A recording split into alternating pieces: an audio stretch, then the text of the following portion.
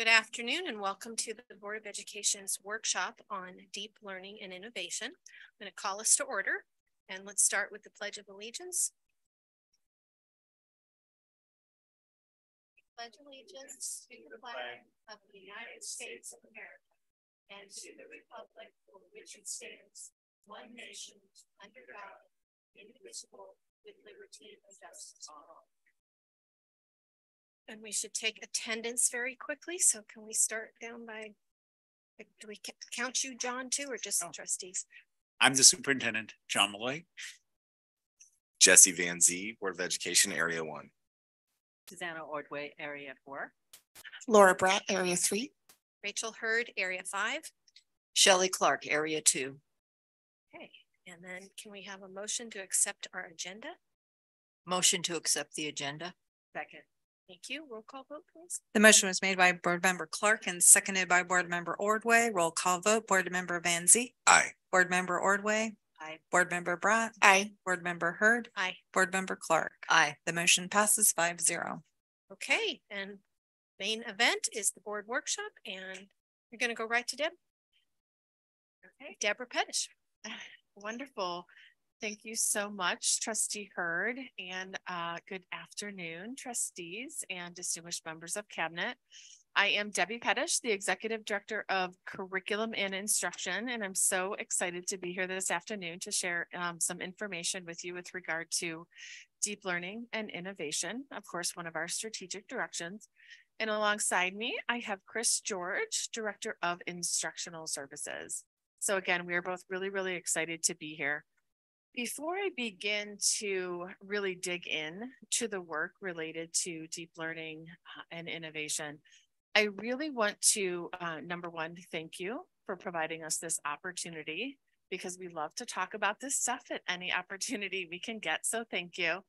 And I also really wanted to send huge kudos to the curriculum and instruction team, because sometimes Dr. Malloy, Chris, Christine, some other colleagues, we go out and we present at conferences, and it's always so well received. And I'm just thinking about all the people on the ground, especially my coordinators, who work so hard in the trenches, for lack of a better term, to really do the work. And I just really wanted to highlight that they're so integral to everything that we are going to be talking about today. So our agenda, we'll be diving into deep learning, talking a little bit about the what and the why. Even though we have talked about that in the past, we're going to kind of recalibrate a bit. And then we will be digging into how the liaisons, the support of the liaisons, and how they're helping us to implement deep learning across the district. And then I will turn it over to Chris, who will be focusing on grading and assessment. So diving into deep learning. I'm sure you are all familiar with our strategic direction on deep learning and innovation, which states that we will create learning environments that empower students to own their learning so they find purpose, meaning, and joy in their education and excel in post-high school endeavors. And so just ask that you please note some of the things that kind of jump out at you with regard to this statement, what really resonates with you, and hopefully you will be hearing about them when we talk about our work as we go through this presentation. Our triangle should look very familiar. We, of course, at the foundation have stewardship of resources, shared leadership, and culture of responsiveness. Then we have equity and social emotional well-being, with deep learning at the top of that pyramid. And I think this pyramid is so important because we cannot engage students in deep learning experiences unless they are existing in equitable learning environments where they feel included, where they're able to take risks. We also cannot engage students in deep learning and innovation unless they have a strong foundation for their social emotional well-being. So if a student is anxious, if a student is depressed, if a student feels that they're not truly included in that learning environment, it's going to be nearly impossible to engage them in deep learning experiences. But the flip is also true. The more, and the research backs us up on this, the more that we can engage students in truly deep learning experiences where we are valuing their choice, their voice, we're truly listening to students, then that is going to then support their social emotional well-being and create more equitable learning environments. So I just always love every chance I get to kind of highlight the interplay between those three. And I was remiss at the beginning to say there are certain points along the way that we're going to stop and ask for questions and feedback. But if there's any other points, it won't throw us off at all. Please feel free to throw out any questions or comments that you have. So in our strategic plan, we have 3 strategic goals for deep learning and innovation. I will focus today on the first 2. So creating a coherent system that is aligned to support instruction and develop and implement instructional models that will engage students in learning at deep levels. And then Chris, of course, will focus on the third, using authentic forms of assessments where students are really expected to meaningfully apply their essential knowledge and skills to new situations. This quote, when I read it during some research, really resonated with me. So Larry Rosenstock said, everything else has accelerated, but schools have not. So schools have become more disconnected. The walls between schools and the outside need to be more permeable. So the way that I read that, and one of the reasons why it really resonated with me, was because I feel like that's what deep learning is all about. We need to better understand what's going on, not only in our colleges, our universities, but especially our workforce. And not the workforce of 10, 15, 20 years ago, right? The workforce of 15, 20, 30 years from now. And that really needs to permeate inside the walls of our classrooms if we are going to have the best chances of supporting our students in succeeding in those workplaces. And then this somewhat emphasizes what I just said. So there's 3 colors on this particular table, and they've interviewed employers. This is from the Future of Jobs survey from the World Economic Forum from 2020. And they surveyed employers about which of these skills do you feel like are decreasing in terms of priority, are stabilizing, and which ones are increasing. I don't think it'll probably come as a surprise that things like critical thinking, analysis, problem solving, self-management, working with people, those are all the skills that employers are looking for more and more. And those are the skills that we want to be emphasizing in our classrooms if we are really going to support our students in being successful. So understanding deep learning. I remember when we first embarked on this idea of strategic directions, and when we landed on social emotional well-being, equity, and deep learning, I really reflected, and social emotional well-being and equity were 2 things that we had been talking about in the district for a number of years.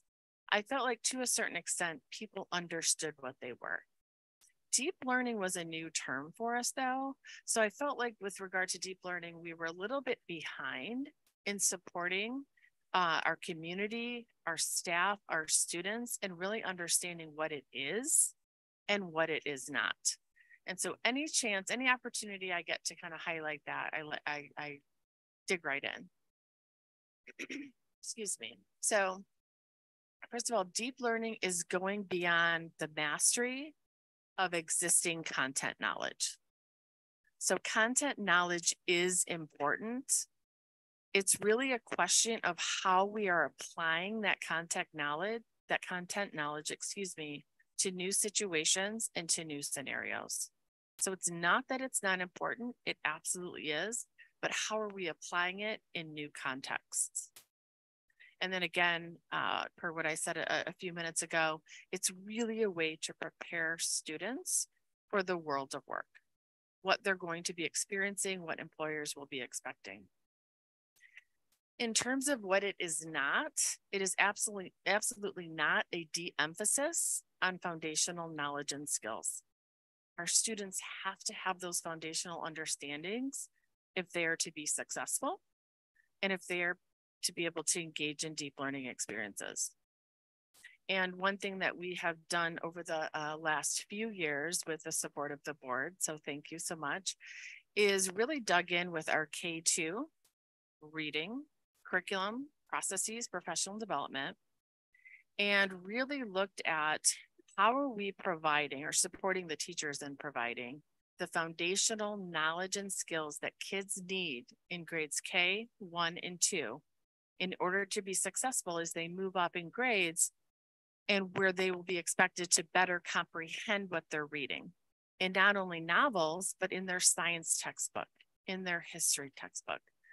So we last year piloted, and this year we have fully adopted, as you all know, phonics CKLA curriculum based in the science of reading that is so far based on both quantitative and qualitative data showing really great results at supporting students in developing those foundational knowledge and skills. And some anecdotal, because I have a first grader at home who's experiencing it, and it's been going amazingly well. I've just seen his reading abilities jump since the beginning of the year. It's been amazing to watch. Deep learning is not a lowering of standards and expectations, and it really is the exact opposite. So we've always really expected students to acquire content knowledge. Now we are still expecting them to acquire that content knowledge, but then have the ability to apply it to new situations, to solve problems, to devise solutions to problems that we don't even know are out there yet, to problems that currently exist. And the third one that I hear about at times is this idea that we are relying on only one teaching method. In order to do deep learning, you have to only have project-based activities in your classroom. And that's not true. We have an amazing teaching staff. They are professionals. They are trained in this area. And we support them in understanding, when do you use lecture, right? When do you use small group work? When do you use whole group work? When do you allow students choice and voice? Because you can't allow student choice and voice with every single thing that you do. So there's so many decisions that our teachers have to make, and we trust them as professionals to make those decisions. And I don't want you to think that we are saying no lecture, all project. It's really just not that simple.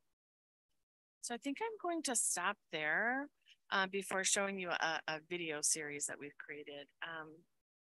And ask, number one, what's resonating with you so far and why? And what do you feel we might be missing in this conversation of the what and the why of deep learning?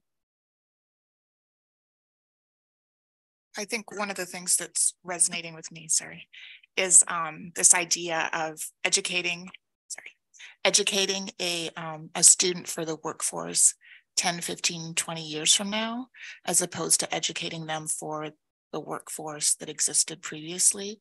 And looking at what a successful person needs 10 years from now.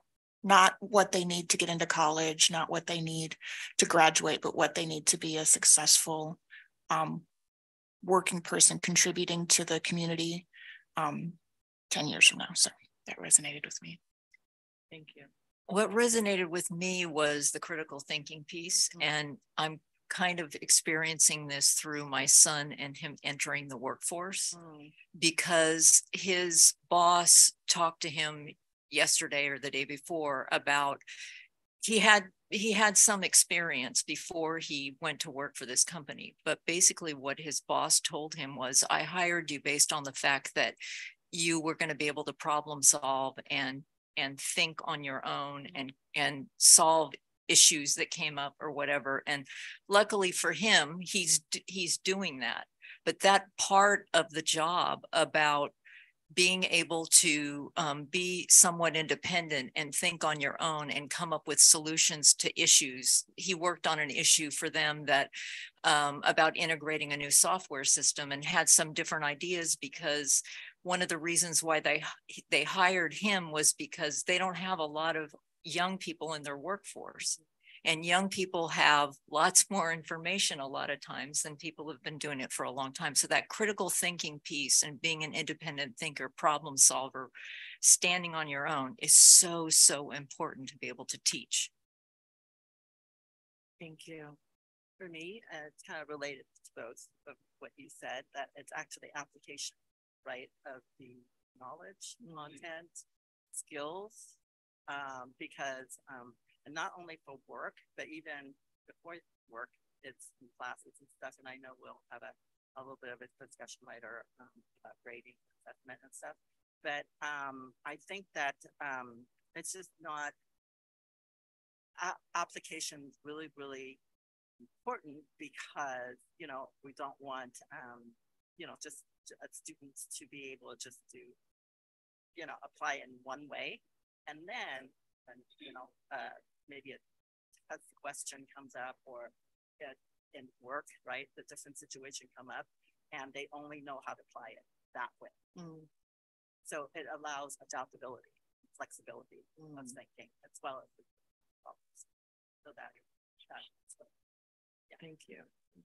I want to elaborate on what Susanna was saying, because that adaptability part, I think, is key. And what's really resonating in what you presented is the both and piece of it. You can't do the real deep learning and the application and the critical thinking if you don't have the foundation.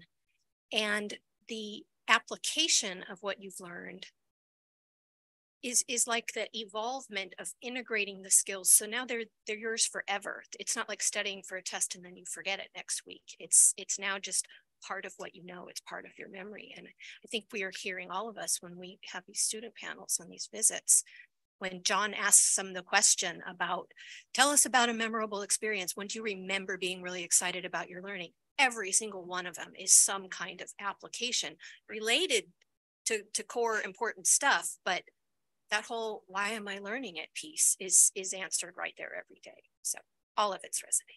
Dr. Malloy often uses the term learning that sticks. And I actually didn't put it on the slide, but maybe I should have, but that's kind of what I'm hearing. It's, you know, when I was developing this presentation, looking back to my 1980s history class, when the philosophy of education was quite different, and there's a lot of memorization of facts and generals and dates, and it didn't stick.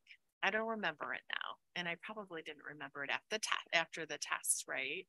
But I don't think it goes as far as what we were talking about here 15 years ago about you don't need any facts. You can always look them up, because some of the facts are what create the branches for you to hang new stuff on. And so it's that integration of all of it, but not just emphasizing the facts that in isolation don't mean anything.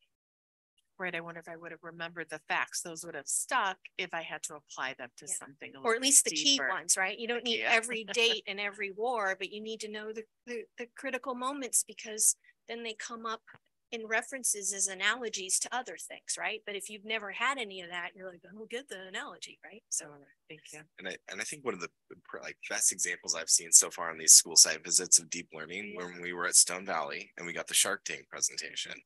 And this was based on them learning something about history, which involved facts and dates and all these events that were happening in that period of time, but then marketing it like a Shark Tank presentation. Like one group was gonna supply medals for coins and swords and armor to us, and they wanted to be their medal supplier for the Byzantine area or something like that. And it was like, that's deep learning. And when I first started on this board, I think my first conversation with John was, I was like, what is this? On the street, deep learning means nothing. You know, like people don't get what deep learning means. And so I think we've done a good job as a district also highlighting these on the Friday rights or whatever that newsletter is called, and showing what it means. When I went to college, our motto was learn by doing, and it's this exact same thing as deep learning. But I think to piggyback on what Rachel said, it's both and we're seeing that, and also these things about jobs in the future with the genesis of AI and OpenAI and ChatGPT, all these sort of versions that are coming out. What you can't replicate with that is human intuition and critical thinking that's based on these foundational knowledges. So I agree. If I can just add, Suzanne and I were to school today, and I think this is so telling. We have block scheduling in the majority of our schools, and that means a longer period to learn. And one of the students shared, I don't like block because it's too hard to sit and listen for 90 minutes. So we unpacked it a little bit. And I said, well, its intention isn't for you to sit and listen for 90 minutes. But if we really do, and we're working on this as a district, change the instruction so that there's a period of time when you're listening. There's a period of time when you're collaborating. There's a period of time when you're working independently with the support of your teacher present. That's what deep learning is. So it is true. We all can't. I'll speak for myself. I shouldn't speak for you. I have a hard time sitting still for 90 minutes in a passive state. So it's important for us to keep in mind that, as Rachel also said, every student who had a meaningful learning experience defined deep learning as we're trying to implement it. And our job is to help our staff build upon all the great stuff that's happening. This is not reinventing the wheel. And our community to understand that, yes, it may include technological things, but that's not necessary. It may include those things. But too often you talk about deep learning and people go right to technology when it's actually different when you talked about critical thinking, creativity, and so forth. So thanks for highlighting that. Thank you. You asked, and what else do you think could be inserted? Yeah. The piece when you're differentiating the not reliance on one teaching method, the one term I think I would add to the mix is, where does explicit instruction fit in? Because I think a lot of times it got a bad rap, but it has a role, just how John was defining in not just the basics, but in all of it. And but it's not only that, because that would be just sit and get. And but that whole idea of I do, we do, you do, and the other tenet of lots of opportunities to practice. Thank you. All right, then we will move on. In the next slide, I believe is a video. Okay, great. So let me go back one. I wanted to go back to something that Trustee Van Zee said, and I don't want to mischaracterize it, but when you started, when I started, and we started talking about deep learning, it did take me some time to really kind of wrap my head around what it meant really in reality. And so what we decided to do was develop a series of videos that are really like highlighting certain aspects of our work, including deep learning. So I want to show you a video, and this probably is not really meant for the board as much. We start off with some basics about the district. But with that being said, after the video, I would also love to learn more from all of you with regard to how do we go out into the community and get them to better understand what this is? Or do you think it's an issue when you're out and about? What is the community asking you about deep learning that maybe we need to do a better job of clarifying? So I'll just give you an example of this video, some videos we're creating.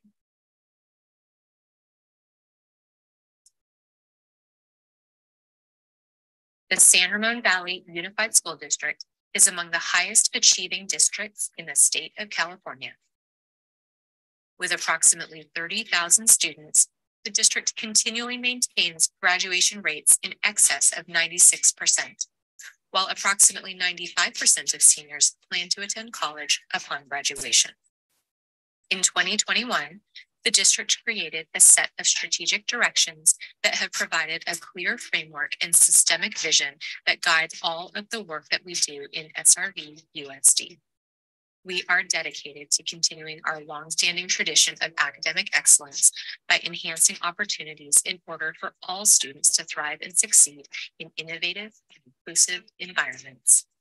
An important component of our strategic directions is the idea that we must provide deep learning experiences for all of our students if they are to acquire the knowledge and skills needed for success in a workforce that is constantly changing. Deep learning is another aspect of innovation. What it means is to have your students think critically and dive deeper into a topic rather than broader. Essentially, it means that you're spending more quality time on solving problems rather than quantity and surface level.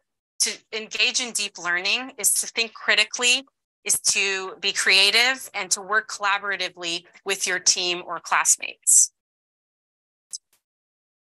Schools must adapt to ensure that students are prepared to succeed in the 21st century. Whenever I think of deep learning, I think of machine learning. There's supervised learning and there's unsupervised learning. And unsupervised learning, you train a machine learning model with data without coercing it into a certain set of outcomes, which allows for to get new ideas from it. So I think it's kind of the same thing for students. If you have a very structured and focused view of what exactly you want students to learn, they're not going to have the same new insights as they would if they have a more unsupervised approach. It was really nice for some of our teachers to have the freedom to try different things, because the one thing we have seen is that students have come back totally different learners, and getting them re-engaged in the work has been a challenge.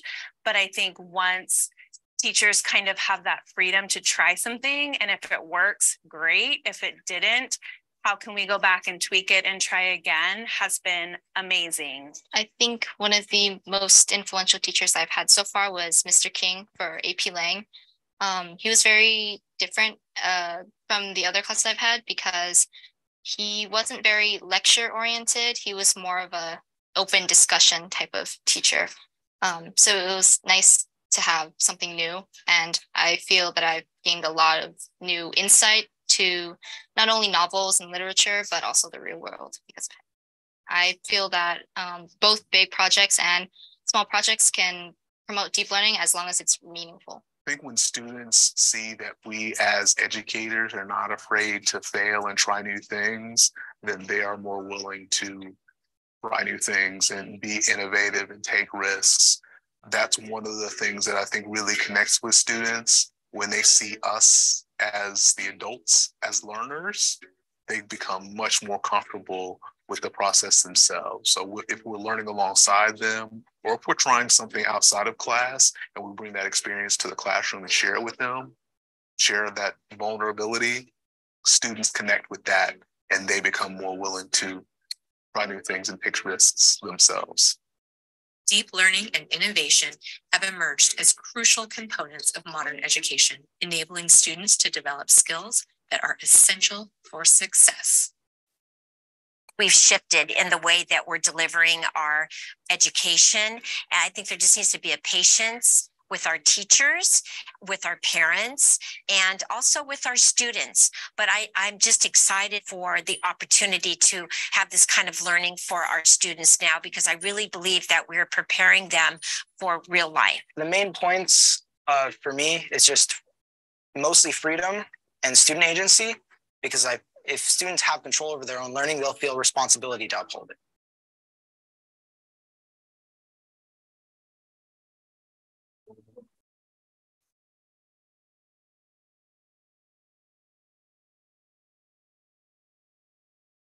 So before going on to the next slide, again, so we're in the process of developing this video series that allows individuals, whether it's our staff or our community, to really visualize what we're talking about, right? Because I know a lot of times we use EduSpeak and the community doesn't necessarily know what we're referring to.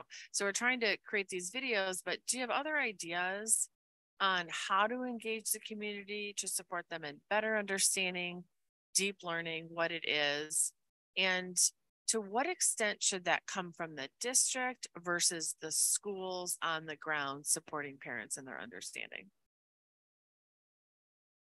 One just kind of immediate off the cuff thought that I have is that idea of experience. So maybe a school site can offer a opportunity for families to come and experience deep learning in a festival like setting or something, so that as an adult, you can have that experience and then relate it to how you do your work, how you exist in life, and see that this is connecting to that when I'm working on a project at work and it's collaborative and it's critical thinking and developing around data points and all those kinds of things. And it's sometimes with my hands and sometimes with my mind, and I'm leading and I'm following and all of those opportunities.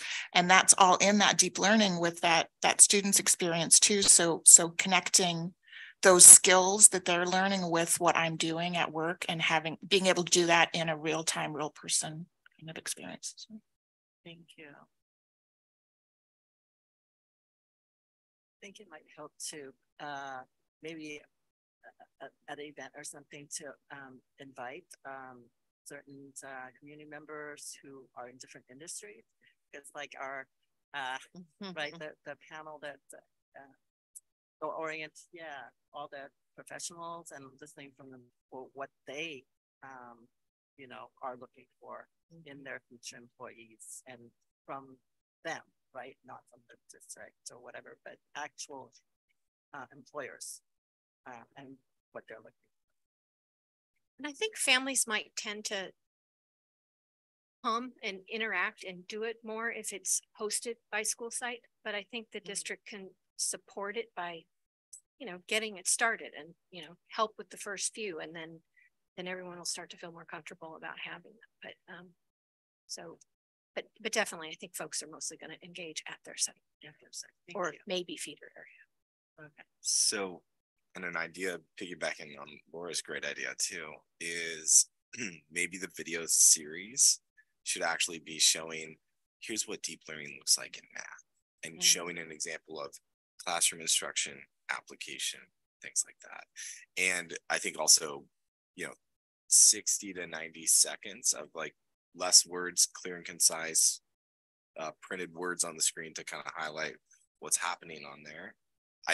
I'm sorry, I'm not trying to like just completely deconstruct the video, but I'm thinking from a consumer standpoint, because I can tell a lot of effort went into that video, but there were so many words and a lot of different concepts of what deep learning is that was kind of coming at me from a student perspective, others from teacher perspectives, that I'm not sure if I wasn't sitting on this board and so connected with what was going on, if I'd understand what was happening on that video. So kind of honing in on one lesson rather than a lot of popcorn. Yeah, because there was a lot of it was like machine, and then we did kind of, based on the presentation that you showed us before, it was like it's not just one or the other, it's both. And but then in some of the statements it was like, I like this teacher because it was open discussion oriented, not lecture, so it almost contradicts that. And I could see community being led down a path of like, oh, they're doing this. And then there was a few statements too on that seemed like we were testing things out and we were being willing to fail, which I think I understand where they're coming from. That could be perceived as we're testing this out in the classroom. We're not really sure how this is going to work. But I know what the intention was. The intention was we're not worried to try new things, which is what the kids need to try in this application phase of deep learning. But I'm just thinking from a wordsmithing point of view. Thank you. Yeah, and I would say to Jesse's point in terms of communicating and making things digestible.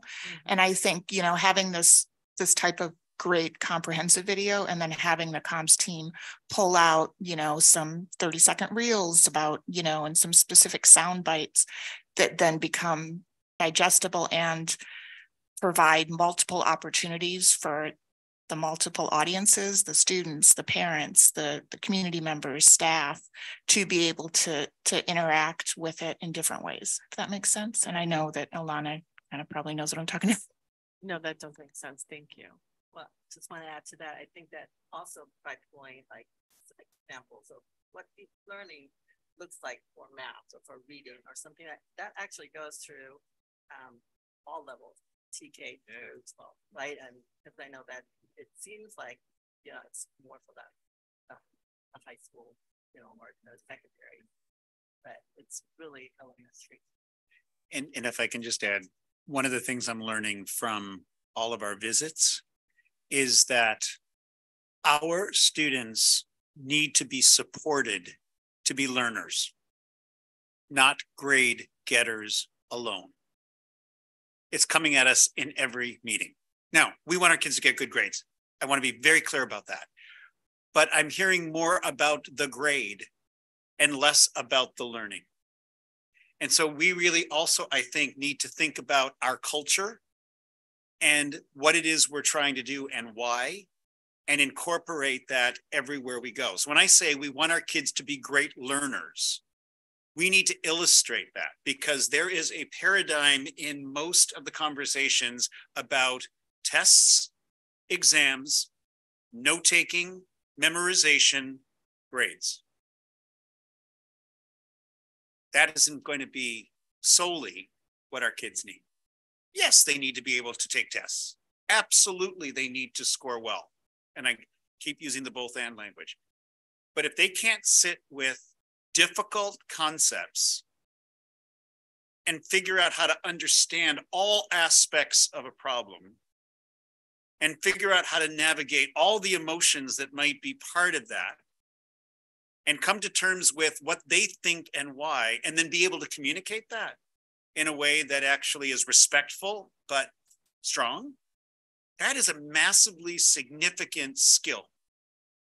And our kids were telling us at a recent visit, we need to practice more talking to each other so that we can get better at it. I mean, again, I wish I could just videotape every student panel.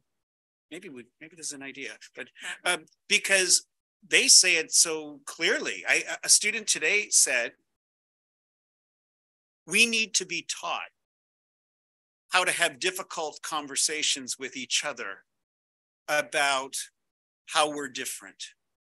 In a room of 20 kids, I did not exaggerate that. We need to be taught how to have conversations that are uncomfortable. And I just sat there and said, he's right. That's deep learning. And you can see the evidence of the coaching they've had in conversations through the years. Because when you listen to them, and I'd like to add on to that or to elaborate, they use those transitions because those have been a really strong part of our ongoing curriculum, right? But then take it to the next step about how do you also disagree or add nuance or, you know. One of the things I was thinking about, because again, I'm having this experience with my son being in the workforce, was when we're trying to communicate with students about these, the competencies and student panels and the power of that has students talk to students. Having some of our students who are alumni who are in the workforce working in different parts, different industries and different parts of different professions, and what they're experiencing with the kinds of competencies that they need to have in the real world that they're actually living and doing, and how those connect to what we're talking about here as far as deep learning. I think they would have a lot to contribute, and I think that they would maybe be more effective in some ways, more powerful in some ways than some of the things that we might say. Yeah, and I'm just in my mind, I'm thinking about open houses at the end of the school year and using that as an opportunity as well to have some, whether it's in the specific classroom or it's in the NPR, having, you know, some show and tell around deep learning or something around deep learning that we can, you know, we have the eyes and ears of families at that night and be able to interact what the students have done all year with deep learning and showcase that at open house. Thank you. Great. Thank you all so much. Super, super helpful information. So thank you. I wanted to talk a little bit about the 6 C's. We've spoken about them before, but just to highlight them again. And so these 6 global competencies are what we were trying to build into our students, right? They're the skills that the employers are looking for.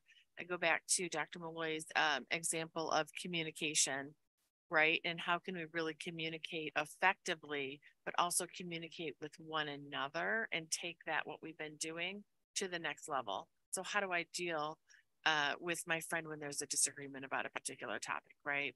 So of course we see collaboration, and you think about all of our jobs, the activities that we're a part in, our family communication.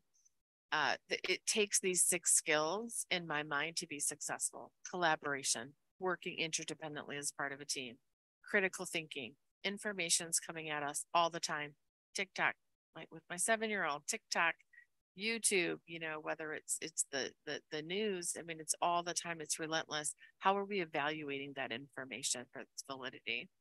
Communication, we talked about, but also communicating, you know, I can have brilliant ideas, but if I can't communicate them either verbally or in the written form, not going to mean much. So then we have the remainder of the 6 C's. Of course, creativity, going back to that idea of problem solving and being able to come up with novel ideas. Citizenship, it's starting to sound like a cliche. We're so connected globally. Imagine what that's going to be like in 5 years, 10 years, 15 years, how easy it is going to be to interact with others from around the globe in our work world, in our personal world. So that idea of citizenship and really giving our students that global perspective. And then character. And I think the one that really resonates with staff is that second bullet point. Like, how in our students are we really fostering their grit, their tenacity, their perseverance, resilience? So if they're not successful the first time, that's okay. How can I work through that, get through that obstacle, that wall, and get to the other side? And we hear that a lot from staff that students don't have that like they used to. And it's just so important. So what you see here is if we're trying to foster the 6 C's in our students, we're trying to use these 4 elements with our teachers to support them in designing deep learning experiences for students. So we have learning partnerships, learning environments, leveraging digital and pedagogical practices. So again, these are the 4 things that we're really, really trying to support our teachers in doing in order to create these deep learning experiences. One of them is a focus on pedagogical practices. So teacher as activator, right? Teacher, as we sometimes hear it, facilitator, as opposed to that sage on the stage that we've been hearing about. Inquiry, problem solving, providing students choice and voice, what they're learning, how they're learning it. Again, not any choice, but certain choices that students could be making, for example, on how they want to communicate what they know about a particular topic to the teacher for a given assessment. Learning environments, we know our students have to feel safe and included, but also have to feel that level of that risk taking is okay. And then just this idea of space flexibility. So with deep learning, there might be time for lecture. So you need to be able to have a room that fosters that. But then students also need to go off and work in small groups. They need to be able to have active areas. We talk about maker spaces, right? We have to have all these different options available for our students in their learning environment in order to really foster deep learning. Learning partnerships. And to me, there's kind of 2 aspects of this, and this one kind of gets twisted a little bit. A lot of what we read about deep learning talks about learning partnerships with outside organizations. So how are we partnering with the town council to do something in our community? How are we partnering with maybe a conservation organization to come up with some ideas on how to save the birds, right? Okay, you pick your poison, and that is a piece of this. But at the same time, it's also about the relationship between the teacher and the student and how that is changing. And that the teacher isn't the holder of all knowledge, but they're really working side by side with the student in co-creating and co-designing as much as possible. There are some parameters there, of course, what's going on in the classroom. And then the last one is so important. Trustee Benzie, I believe you brought up Chat GPT and all the AI we've been hearing about and reading about. And that definitely impacts how we're using our digital tools. And so instead of using it for really kind of accessing low level information, how are we using it to really propel our thinking and assess what we're doing. I'm hoping you're able to see this, but it's essentially, of course, we're wanting to go up on that continuum so that we're not only using technology for information consumption. That is a piece of it, and that is important. But hopefully at certain times during the day or the week or the school year, we're moving up that ladder and really using technology to create knowledge. So yes, we're researching basic facts, but then again, applying those facts, using those facts to create your multimedia presentations, using technology to truly collaborate with peers on learning. So that's a piece of the leveraging digital. So how are we implementing this across what tools are we using and what approaches are we taking to implement deep learning across our 35 sites? So the first is to build capacity, provide foundational understandings for all staff, partner with global leaders, since this is somewhat new to us, or at least was 2 years ago, provide instructional coaching, and then the use of deep learning as really a driver for all of our work. So let me explore those a bit more. When we first started out, we said we could take one of two approaches. We could teach all of our, I think about 1,700 certificated staff members the same thing, okay? And that's important. But we knew we needed to build leadership capacity in this area more than our other two strategic directions, particularly because we had been talking about social emotional well-being and equity, and we had people who were leaders in those areas in the district. We didn't necessarily have them for deep learning. So over the last 2 years, we have a deep learning cohort sites over elementary, middle, and high. And we provide them with in-depth professional development with one of our partner organizations so that they're really building capacity at their site for people who understand learning at deep levels and can eventually, I say eventually, some are already there, really lead the work across the sites, and others can look to them for that leadership, because it cannot just be the district office. It has to have teachers who are wanting to do this work and who are leading this work. And they also, in addition to the in-depth professional development, they also have an opportunity to access some deep learning curriculum. So it's through a company called Define Learning.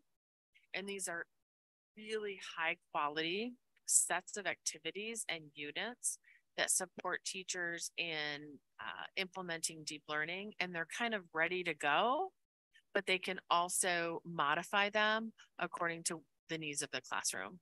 So I know at Montevideo, for example, the kids were tasked with creating a candy store. So think about all the different work that had to go into what candy, how are you choosing what candies in that candy store? Why are you choosing that? How much are you going to charge? Why are you charging that? And then eventually you talk about learning partnerships. They had an owner of a local candy store come in and kind of talk about their process for doing that. So just another example, and the Defined Learning curriculum really supported us in doing that.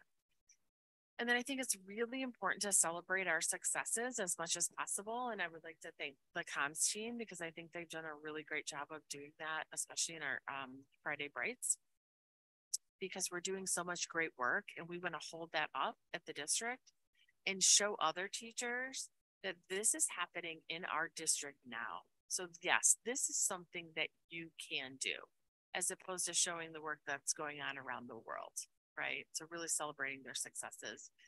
And then we also just recently did a 3-day pretty intense professional development with an organization called New Pedagogies. And they came in and trained all of our liaisons for 3 days. And we're essentially the trainer of trainer models. So these individuals will be able to go on in the future and do work with our cohort sites or other sites and really digging deep in this work. So that's our first prong. Our second prong is we did also feel, in addition to developing leadership capacity, we needed to also develop some foundational understandings for teachers across the district and other staff members. So my wonderful team developed this idea of shared leadership teams. There's not much time in the calendar where we have everybody. Okay. Individual sites have collaboration time, they have meeting time, but it's difficult for us to kind of get everybody. So they actually devised an entirely new model that we implemented this year, and it's called shared leadership teams. So we get, there's 6 throughout the year, and we get the principals, the assistant principals, the liaisons, and any other teacher leaders, counselors, teacher leaders in a particular area that we're focused on that day, whoever it may be, to come to these meetings. My team creates professional development on a particular topic. Most of the topics have integrated deep learning and our equity work because they are very much integrated. And we engage those teams in professional development. And then we provide them with time to think a little bit more deeply about how they're going to take what we did and modify it for their staff. Because, you know, what Alamo Elementary needs is maybe different than what Doherty Valley High School needs, right? And so how are you going to take what we just taught you, modify it for staff, given what your unique needs are at that particular site? And so that's been really great because on one hand, we're developing this deep leadership capacity, and on the other hand, we're really providing foundational understandings for all. I mentioned the partnerships with literally global leaders in this work. New Pedagogies for Deep Learning is providing us with a lot of the professional development. Again, we use them to do the trainer of trainer models with our liaisons. And then we have Defined Learning, providing really high quality curriculum for our cohort sites. Instructional coaching, I'm going to talk more about the liaisons in a minute. But of course, we have our liaisons going in and supporting individual teachers, groups of teachers, course-alike teachers, grade level teachers in supporting their use of deep learning strategies. And all of the research really points to the importance of instructional coaches and the impact they make on sites. And then this one is we really just use that as a driver. We talk about it all the time, and I hope that you're seeing, I at least hear that you're hearing on your site visits how deep learning is really integrated into what they're doing, what they're saying, how they talk about their approaches to instruction. And so I hope you're hearing that, because we at the district office use it as a driver and a lens for everything we do. Including, and I just put one example up there, our curriculum adoption. So before we even decide what we are going to pilot for particular curricula, we have a very extensive rubric that is based in deep learning. It also has an equity component. And so we won't even pilot anything that it is not strong on the deep learning scale. And that's just an example. Hopefully model at meetings, and so they're more engaging, and it's not just that sit and get lecture. It's going to model as much as possible. And then I really want to thank Azine SRVUSD, and you saw her on that video. She has been running, with the support of some members of my team, innovation forums. We're getting together some teachers. Right now we're starting with the high school teachers who are just doing some like really innovative work. It's almost like a think tank, and getting them together. Last year, we're doing another one in a few weeks to talk about how we can grow this work. How are we assessing progress? So we are doing classroom walkthroughs to collect some baseline data on what we're seeing with regard to the use of the deep learning strategies. What are we seeing? What are we not seeing? Because we need to know if our multi-pronged approach is working. Are those SLT teams, professional development, is it making a difference? We also have our standardized tests. We have California Healthy Kids, where we're looking at meaningful participation, and student choice and voice, because those numbers should go up as the deep learning experiences go up. CASP, ELA, and math, they actually have, to me, some fairly rigorous questions, performance tasks that they ask on those assessments that really reflect at points in time our deep learning experiences. And then the development of a learner profile. and I know some of you are on that, you're meeting this evening. It's essentially going to be our guiding light, and it's going to incorporate those 6 global competencies in some ways, might change them a little bit, but they're all going to be in that learner profile. And it's essentially a summary of the cognitive, personal, interpersonal competencies we want students to have. So right now we have the 6 global. We're working through a process with students and community members, administrators, where we're going to say, are these 6 global competencies enough? Do we need to add? Do we need to change? Do we need to augment? And here's just an example of what some of them look like. You could imagine us using them K-12. So it's not just about high school students. You can see the one on the left. This is something that we would use with kindergartners, first graders, to support, really to support the teacher in understanding what am I really trying to achieve here with these kids. Role of the liaisons. Well, I'm sorry, let me stop there. So we shared a lot of information with you about our approach to implementing deep learning. Do you have other ideas or things you're hearing, maybe on your visits, that you would like to share on things that we could be doing better?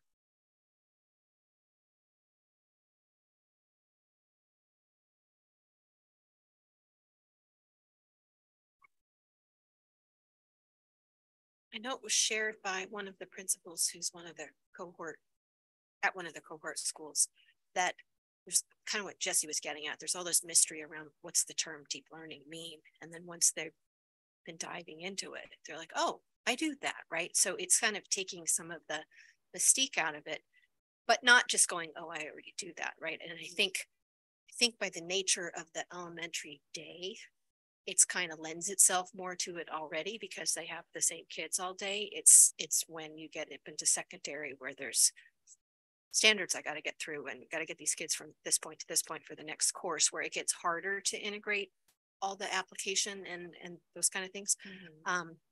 But at least this elementary school principal was saying, just kind of showing them what it is was a big step in just it kind of getting rid of obstacle number 1, because, oh, I can do that.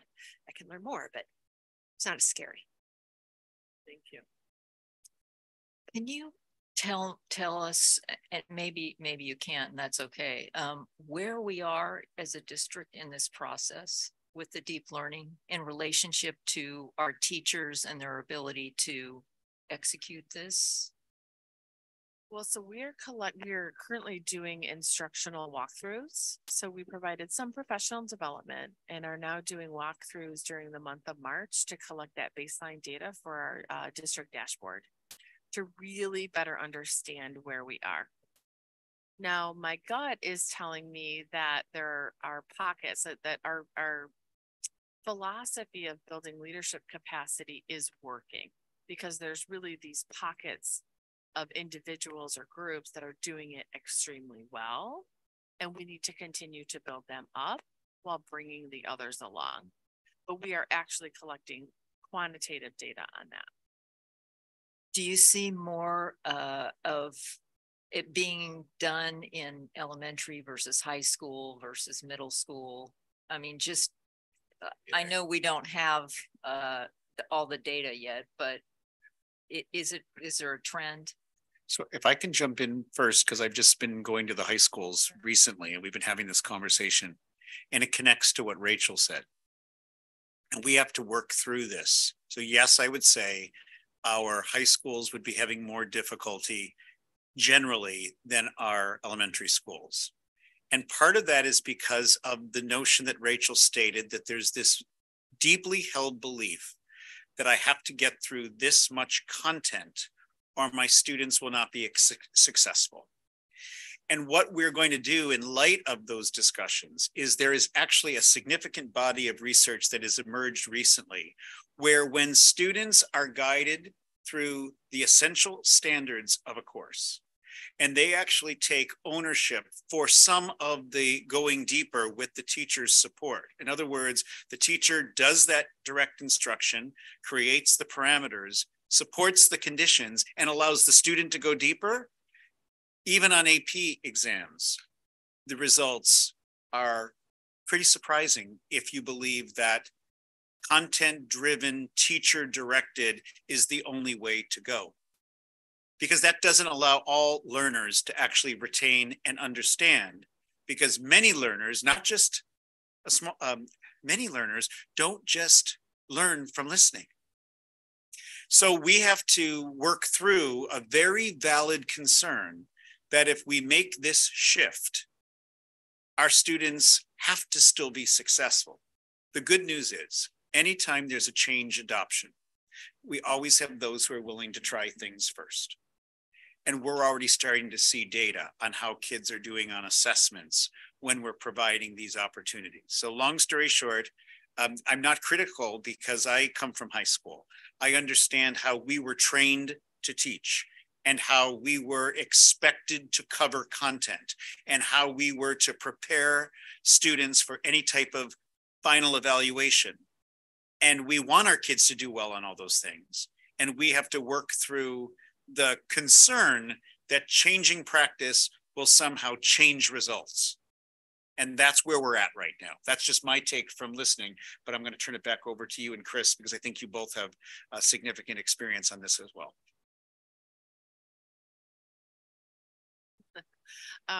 No, I agree 100%.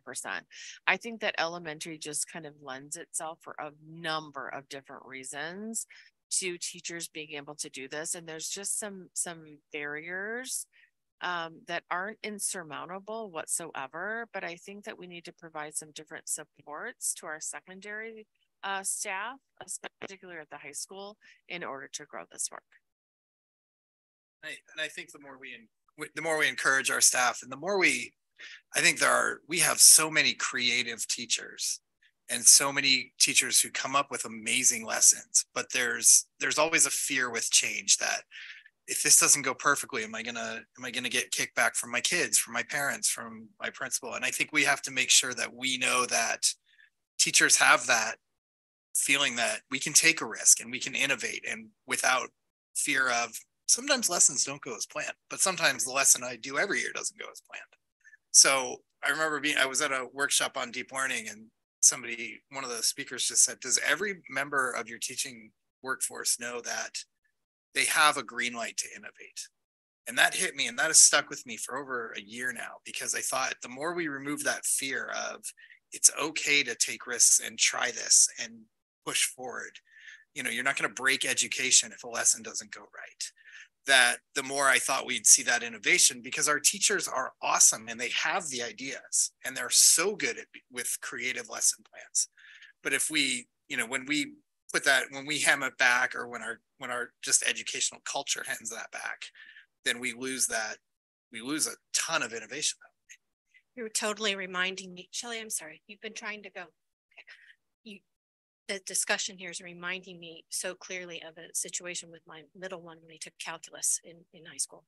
And they waited, excellent teacher, great year, but the application project was saved till after the test. And I remember my son going, oh my God, I get it now. It was like all the stuff with integrals and differentials and how that translates to regular things in terms of building something and making something. And it was just, I wish we'd been doing stuff like this all along, because it wouldn't have been so hard. And so I think that circles back to our beginning discussion about how when you're actually doing it and applying it, it sticks better than when you're just hoping to memorize it all.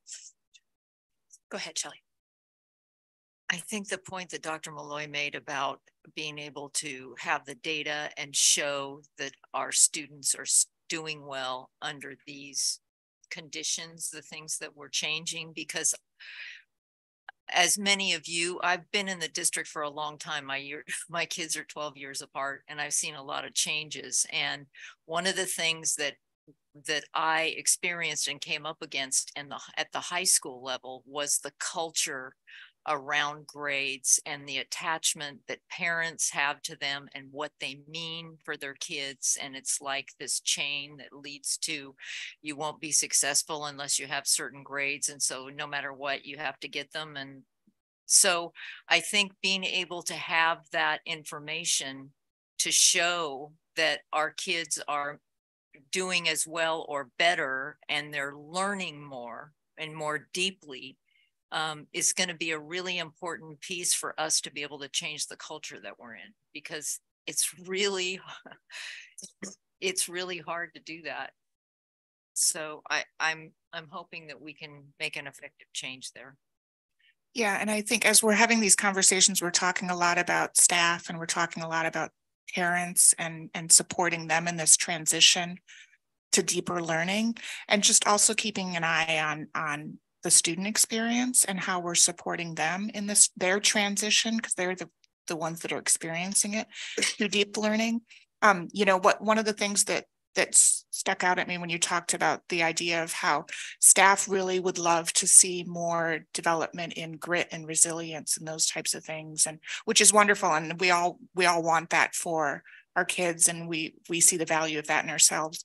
But how are we ensuring that a student can develop that they have the confidence to make that mistake? And in the historically, in the way that they learned, especially when we look at our secondary students that are transitioning to more deeper learning and having the experience of one classroom being vastly different from another classroom, and one teacher teaching a section in a different way than their friend's teacher, and all of those things. And that's just part of the transition, and I understand that. But how are we ensuring that the student is not feeling a disconnect with the way that they're being taught, because it's different from what they know? So and giving and that ties into, I think, social emotional wellness and supporting them in that way. So, and I'm not going to steal Chris's thunder, because I think you're going to get into this, but I'll simply say that part of what we're also changing is learning demands feedback. If every piece of feedback is graded and then is averaged into a final grade, it changes the learning process. And I do believe in responsibility, accountability, and kids reaching the standard and exceeding the standard. The however is, if we want kids to truly investigate and practice, fail, listen, learn, and so forth, we've got to shift how we actually approach the accountability part. Again, both and. We want to be accountable, and we want kids to learn. And I think Chris is going to talk a little bit about that, because that's why deep learning and our grading work are intimately connected. Because I've used this example everywhere I go, and I apologize, you may have heard it. As someone who's learning something new right now, tennis, if I was graded on every move that I've been given descriptive feedback on, I would be failing. I'm not failing, and I'm motivated to do better. But I haven't done really well at the beginning because I needed descriptive feedback to learn. I understand tennis is different than math, but it's similar in this way. If we're going to help kids learn that it's okay to ask questions, to not get it right the first time, to actually have to really think about the feedback to do better, we can't put a number and then average every single step and then call that rigor and then wonder why kids' stress is growing. And then we get into very challenging issues with grade challenges.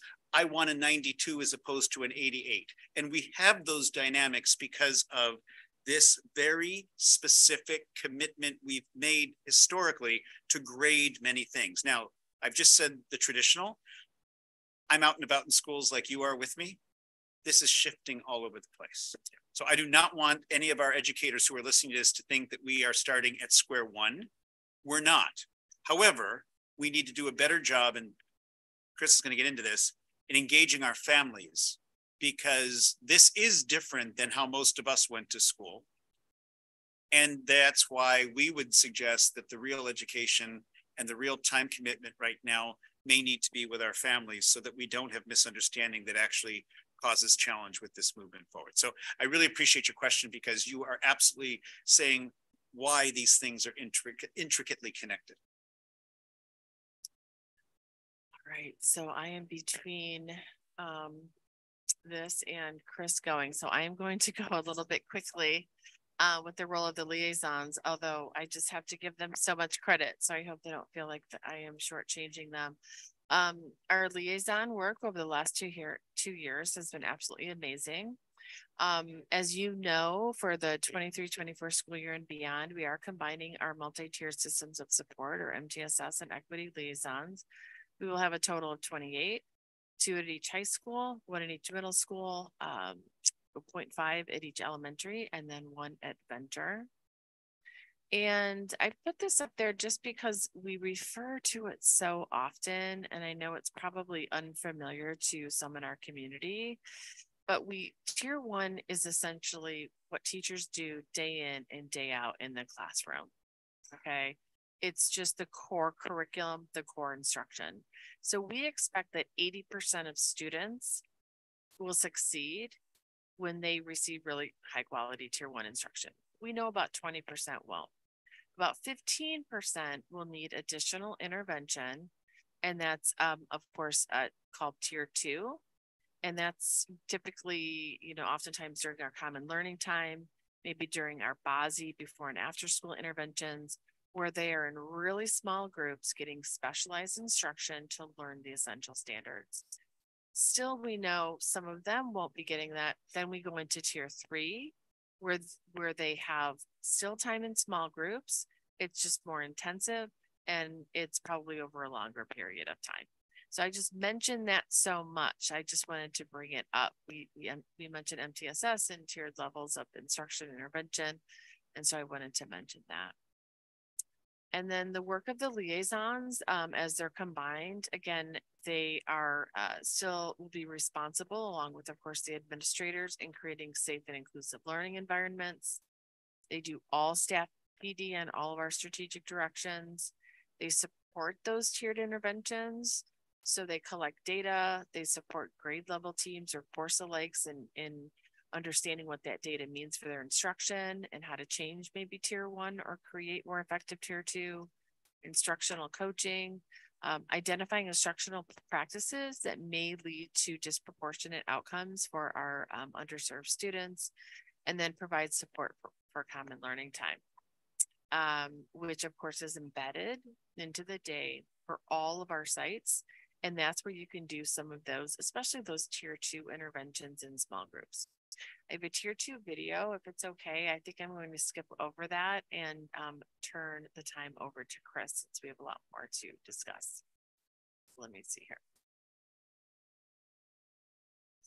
Could you forward it to us though, so we can watch it, send it to our inboxes? Yeah, absolutely.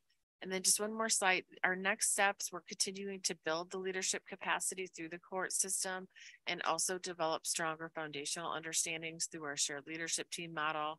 Learner profile we talked about. We are continuing to do walkthroughs and really want to expand on what those walkthroughs are, and not just use them to collect baseline pre-post data, but to really support our principals in learning from those activities. Continuing our partnership with those leading organizations, and celebrating successes in a variety of ways, including our video series. So I'm going to turn it over to Chris, and then I would love to hear your feedback also on the deep learning next steps, but I know we're running short on time. Okay, well, could just make a so one of the things that when you're talking about assessment of our deep learning, and I know CAPS plays at least a quarter of a part, right? 25% of a part in that. And I would love to see some looking beyond having more than just 4 sources of the data. I know that as a parent, I hate to admit it, but my kids have asked me to not have to do CAPS, and I know that it's something that a lot, especially in the secondary level, that a lot of students. Am I really loud? Oh. No, I was wondering what you meant by CAPS, but you meant CAS. CAS. I'm sorry. Yes, I'm sorry. Sorry. I was just interpreting. Talking and not thinking. Sorry about that. Sorry. But I worry that that's not really truly accurate data, especially at the secondary level. And if we're putting all of our eggs in that basket, not all of our eggs, but 25% of our eggs in that basket, that we're not really getting a full picture. And so maybe there's ways to look at like how we can assess, other ways to assess deep learning to add into that assessment. I don't know what that looks like, but just kind of keep that in mind. I agree 100%. The assessments we have right now don't necessarily match what we're trying to do. And so we need to develop better, more authentic forms of assessment.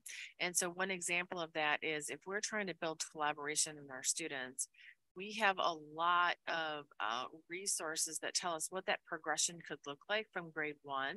What are you trying to build in students in grade 1 in terms of collaboration up to grade 12?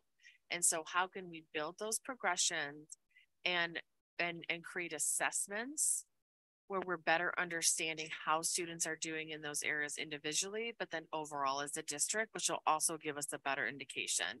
And so that is something that we definitely need to do. And again, that will come kind of more in Kristen's presentation, but I agree with you 100%. Trustee Brett, thank you. All right. Okay, we will get started then.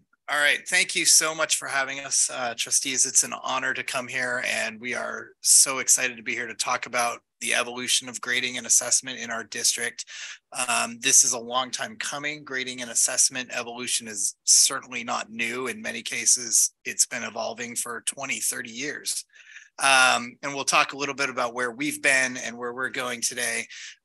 But we're just really excited to be here, and I represent the work of an absolutely amazing teaching staff all the way across the board, especially those who have been working on the grading and assessment reform with us in the last few years. So to talk about grading is tough. It's kind of a third rail subject when we get into it because it's personal for teachers. Can be really stressful for kids. I mean, it's the method by which they're judged, right? And for parents, it's so very important because we equate grades to a child's future. So to do this, we as the Grading Reform Committee came up with this statement about 4 years. And every year we revisit it to make sure it still says what we wanted to say. But this was our commitment statement. And this was the statement we said that was going to be central to our work. And as deep learning has come on, I really believe that this statement still sticks. But assessment in our district is a tool to provide consistent, meaningful, and accurate feedback. And it reflects progress towards mastery of specific and required standards to inform students, parents, and teachers about student learning. There's so many important phrases in there. I just want you to hold on to meaningful and accurate feedback. I want you to hold on to mastery of specific and required standards and inform students, parents, and teachers. Because assessment and grading is the conversation. This is how we talk to kids about their learning. So it's really important for us to continually examine how is it that we are saying to our kids, this is what you're learning and this is what you have yet to do. Because that's the only way we're going to make sure that every last kid in our district gets to the standards that we want them to get to. So again, I said that just talking about grading is a tough one because it's so embedded in our culture. We all got graded. We all got most of us with the very few exemptions got a grade point average and know what it was like to not get enough points to get the A and maybe get grounded from the PlayStation for the weekend. And we all had this experience around grading and to get into college, and we all know how competitive it is now. But changing our grading practices doesn't mean that what we did before was wrong. It's just an evolution like everything else, right? It just certain grading practices might not be perfect for today's context. They were right then. The same way that if I were to take you 15 years back and we were to go into a classroom and see kids sitting in rows, reading a book and maybe answering questions after reading a passage, we would have all said, man, that classroom was engaged. And now if we went in and said, is that the kind of learning engagement we want? None of us would say that. We changed the definition. Education evolves. Grading practices are no different, and we've got to evolve with them. So a little bit of our history of how we got here. Again, certain grading practices and progression around grading practices has been going on for long before this timeline starts. But for us, I think it started in 2013 when Mike Matos, who's a nationwide RTI expert, came and talked to us. And while he talked to us about RTI structures, and kind of that's where tutorials and access came from, a lot of that work, it really struck us that we had to take the systemic responsibility for all students, that it was on us to make sure that we were creating learner structures and curriculum and grading systems that made sure that it was our responsibility to get every kid to high standards. And that was a sea change in our culture, right? Since then, we've seen the organic growth of assessment changes by staff. I think everybody who's had a child in secondary schools in our district has had some teacher who was working with grading a little differently, whether they called it standards-based or evidence-based. Almost every student has encountered this in some way in our secondary staff. And by the way, and I should have said this at the beginning, largely the work I'm talking about is about secondary, is about middle and high school. So I'm sorry for omitting that.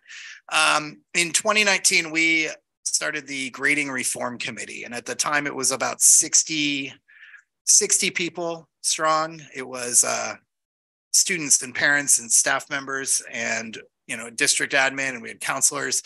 As committees go, the pandemic wiped those out along with everything else. And we lost a little bit of membership, but we still remain about 30 to 40 strong on a good day. During the pandemic, though, we saw a lot of opportunity to continue talking about grading because there was so much uncertainty that we realized that we had to keep talking about it. If you remember when the pandemic first came on, the biggest controversy we had was how we were going to grade kids. And we talked about pass fails and traditional grading. And that was really, we had some opportunities to really start this discussion. So during the pandemic, when we were all learning, wow, we can learn stuff remotely, we brought a nationwide leader, Rick Wormley, who delivered 6 hours of professional development for all of our secondary staff remotely in March of 2021. And he was really a kind of a great speaker about mindsets and about how we think about grading. And that was just a great start. Last year, 2022, we saw the advent of our strategic direction, and we're going to talk about how important grading is to that in just a minute. And then just this month ago, I think we had just a fantastic PD day for all secondary staff, where we were able to take the whole PD day and talk about assessment and grading. And we're largely today going to talk about what that PD day was and what the changes we're expecting from that are. Dr. Pettis talked about different change models, about trainers. And this was a change model of what if we all took one giant step together as a district? What would happen? And that's what we tried on the 21st. And that was put together. And it was a completely teacher created PD day and had some great pieces to it. And I'm going to show you some today. And that leads us to today, where I get to talk to you about it. So we're back to our triangle, our strategic direction. Don't need to go too deep into it, except to know that obviously grading has an academic component, and we're going to draw the line between deep learning and grading and assessment reform today. But there's also a huge equity and social emotional well-being component to grading. And I want to talk about that because it's really important, because grading has a huge equity lens, but not in the way that I think most people think. And we have to bust a few myths right from the word go on this. Grading is a driver of systemic inequity, and we'll kind of get into some examples later. However, when we talk about reforming our grading practices with an eye on equity, we have to be super clear that it doesn't mean we're giving everybody an A and that's equitable and fair. In fact, it's just the opposite. It's removing the inequitable pieces of a traditional grading system so that grading does require and ensures and and helps us take responsibility that every last student in our district reaches those standards. Okay. And that gets back to that systemic responsibility for grading that we talked about earlier. But it's a really important myth that there is an equity component to grading, but it's not about just handing out success to feel good about ourselves or for fairness' sake. So I get a lot of my grading and assessment information on social media. So for as much as we decry it, I get probably the best assessment research I get done is on social media. And this is a follow on Twitter that I do. And he's a teacher out of Washington who does awesome work on grading and assessment. But he kind of makes this link that when it comes to equity, Averaging scores over time, and Dr. Moy referred to that earlier, that practice earlier, to determine a final grade ensures that a student who starts with skill gaps will never achieve the success of a student who doesn't. Can we just pause and think for a minute about what that message sends to our students? And there's a huge truth in that, and I don't need to pull it apart. But there is a huge truth to sending a message to our kids that it doesn't matter how hard you work or how hard you end up. The message we're going to send is that every one of your failures that you started with counts against you. We've got to work on that mindset. It doesn't mean we're throwing out anything tonight or tomorrow, but we've got to work on that mindset. Secondly, the piece around social emotional well-being, right? Just as important as the equity piece, just as important as the deep learning piece, right? When we talk to kids about grades, we've talked about social emotional stress for years. I remember conversations where we would talk about, what if we could get every parent in our district to take away their phone at 8 o'clock? That didn't work out real hot, but we tried. And we talked about, what if we got more sleep? But when we talked to our kids, they were giving us one clear message. What stresses us out is grades. And Mr. Ablin from Twitter said this: schools will do wellness committees and talk about the biggest negative impact on your wellness in schools. And students will tell us, grades, it's all grades. And we'll say, so I'm hearing we should bring back ice cream sandwiches at lunch. And we fail to hit the big one in the middle. Just this week, I was at Doherty Valley, talking to kids about grades. And it's so glaring when we talk to them about the stress that grades cause. But here's the thing that we have to remember with our students. Learning doesn't stress kids out. Nobody stresses out about learning things. Remember when you were a little kid and you learned things? You didn't stress out about going in the backyard or learning something in a deep learning fashion. The stress comes when we start judging it and grading it and telling you you're going to get punished for it if you don't do it right. We can do this better from a social emotional front, and we have to. It's so entwined with all of our strategic directions that we can't do all of what we want to do without untangling this grade piece. So, and I've explained a lot, but this is a video that was put together by our awesome teacher team who created the February 21st PD Day. And this is just a video. I may cut it off just for time about halfway through, but we'll see. That talks about the role that grades in student lives.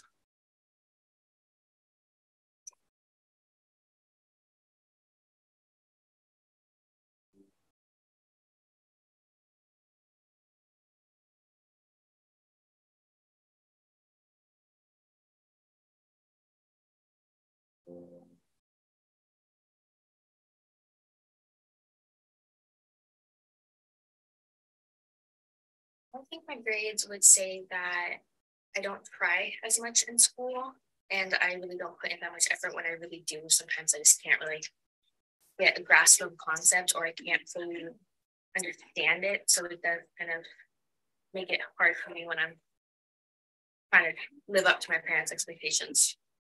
I'd say my grades this semester have definitely improved, but my since I'm a little funny and bouncy in class, they aren't as good as I could perceive. I guess in somewhat way say how academically smart you are, but in my opinion, they're more just how hardworking you are. I think grades are more so of a reflection of how much effort you're willing to put towards a class, because grades tend to be higher the more effort you're putting into a class. So if you're more interested in one class, that grade is going to be higher than, say, a class you're not so much interested in. I think my grades say they represent how smart I am relative to everybody else.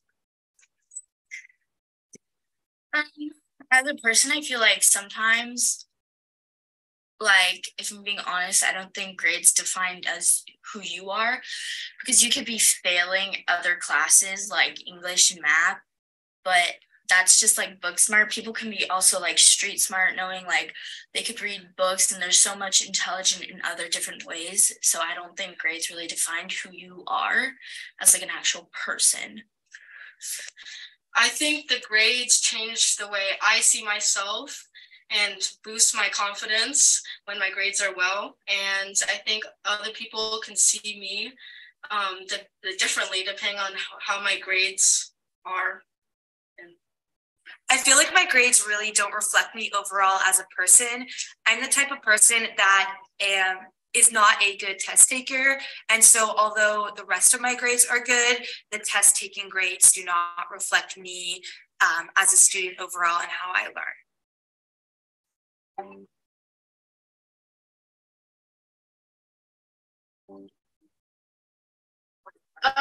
I feel it's like a 50-50.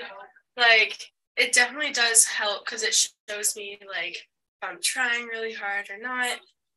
But it can also hurt because I could be trying and totally not get what the teacher wants, and it shows and affects my GPA. So do they stress you out? It really does.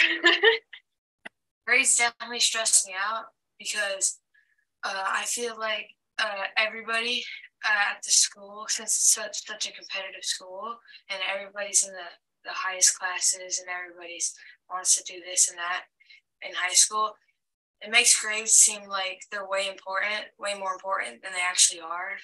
And sometimes a lot of people at the school are always getting, you can see them getting hundreds on tests, getting perfect scores.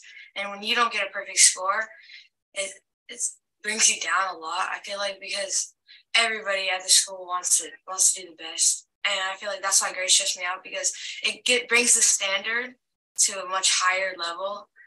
And when you're not at that standard, you feel a little sad and you feel a little stressed that you're not as good as you can be sometimes. Yes, yeah, they do. How come? So there's certain aspects of like my parents and then like the teacher part or how the teacher perceives you, and also like social life, like when your friends like ask you like, oh my grade's so bad, like what's your grade in this class, and like it's kind of like, I mean, if your grade's bad, you're gonna be nervous, and like most of the time my grade's not that good.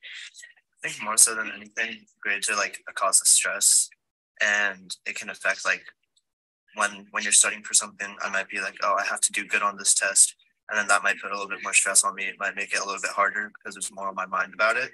But overall, I think it has like a slight effect on how your process of learning is if you have other thoughts with stresses in your mind. Grades stress me out because I want to have like a good perception of myself and how I'm doing in school, and I want to keep track of my knowledge by seeing how my grades are and how well I do on tests and stuff to make sure I'm like keeping track of everything and doing well in school. Yes, a lot. Because I get some pressure from my parents, and that puts pressure on myself, and I just get stressed when I'm like behind on grades.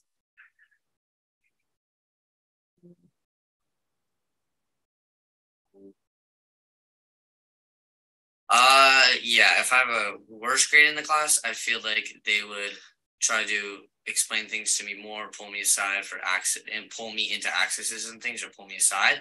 If I do have a good grade, they'll probably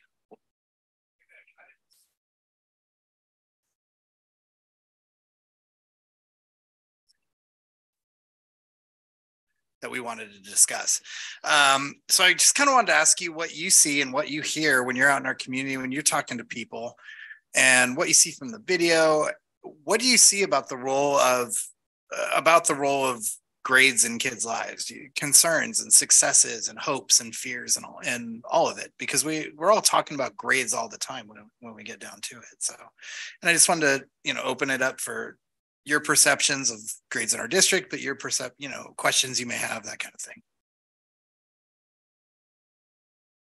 So for 3 years at San Ramon High School, I was part of the Challenge Success team. And Challenge Success is an organization I know everyone here is probably familiar with, that challenges our students' vision of their success. And part of that was the stress around grades. So what I observed personally in working one-on-one and in groups of students, that the stress levels at that time, and I don't think it's really changed very much, were increasing exponentially around grades and competitiveness, and it's coming from all areas, not just teachers. It's coming from parents, it's coming from peers, as some of these students talked about in the video. So it's a systemic problem in the secondary, and it profoundly affects the way these kids function and how they feel about themselves. And it was kind of heartbreaking to see that, and to try to make the changes that we were trying to make at the time.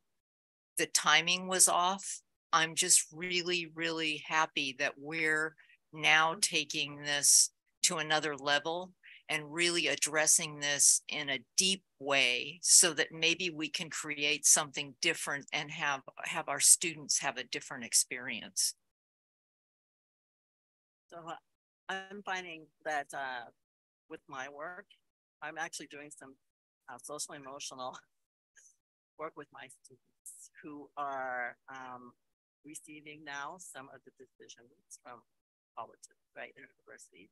And very much so, you know, grades are very important in terms of the thoughts from the students, their perception, and parents, peers. And the irony is,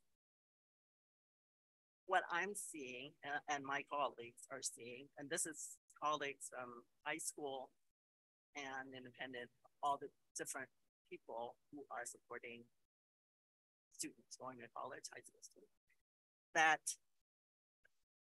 the grades, the higher grade, students with high grades are getting bad news just as much as, you know, the others. So while grades are very important in students' minds and families, and they're being pushed, like Shelly was saying, pushed by themselves. Sometimes it's not even parents, themselves and their peers, right? What they're trying to get at, it's not what they think. So that's why most colleges, from the, you know, Ivies, the highest level, to our, you know, state school, and not just California, but all over, most of them are doing what's holistic review. That means grades are only one piece of many different things. So if we're focusing just on grades, you know, that's not it, right? It's not going to work for school. So I'm very, very glad that we're looking at grading, assessment, and how maybe we can help our students and families. Maybe rethink that. Thank you. Well, and I think that a big part of the challenge is that it's more than just students putting pressure on themselves, parents putting pressure on their kids, you know, teachers putting pressure on the class, whatever. It's actually in the very fabric of our culture. And so it's, you know, so are we going to be able to solve this problem within our district, even though externally it still exists? And I mean, I don't know. Just this morning, it's the end of the quarter is tomorrow, and I don't look at school. I've learned only to look at Schoology around maybe 3-4 times a semester. Like I'm forcing myself to not open it up, but quarter's ending. I got to make sure the zeros are, I'm sitting with my son and I'm going over each class, and his demeanor, his frustration, his sadness, and starting that day with me grilling him on, be sure and check with your teacher. Can you get this in? Can you get this in? You're at a D+. I shouldn't say that out loud, but you know, you can, if you turn this in, you can, you know, these kinds of things. And this is something that I can't help. I can say that honestly. I see a sophomore who doesn't have an A average, and I worry about if they're going to be able to get into college. And that's ridiculous. I know that, but yet it's so hard to explain. And I'm being truly honest, and maybe I shouldn't be, but I am. And I feel like that's where a lot of parents sit, is that once you get into that high school, and I think for some, it's even earlier, you start to think about the future of your child, and it's all based on it really truly feels like it's based on their GPA. And if they have a bad semester or they have a bad year, you know, and it's like, okay, I think, well, my one son had, I'm getting into personal stuff. My one son had a concussion, missed a bunch of school, spring or fall semester. His grade point average, you know, went down because of it. So I tell him, well, you can't change that, but you can prove that that wasn't who you are. So let's really work this semester to show who you are so that those college admissions people can see that, yes, this semester was not indicative of how they are as a student. But it's not the semester, it's the grade. This grade was not indicative of how their grades are. But yet I'm putting that on how they are as a student. In fact, it's really about what the grade is. And that's that cultural fabric, right? So I say all that to say that this is super hard and I can't wrap my mind around it. And I'm trying to, and I don't know the answer, but I just wanted to tell that little story, I guess. One of the things that we are using as a model all the time is looking at the data, understanding what story it tells, and being really upfront about that story. So to your point, we can't actually dive deeply into the cultural fabric until we actually look at data. For example, one of the data sets we are now auditing is there's a belief that you will not get into certain colleges and universities unless the following conditions are true. We want to figure out if that's actually true. If every single student from the San Ramon Valley Unified School District got into Berkeley with only that data set, then we have to be honest about that.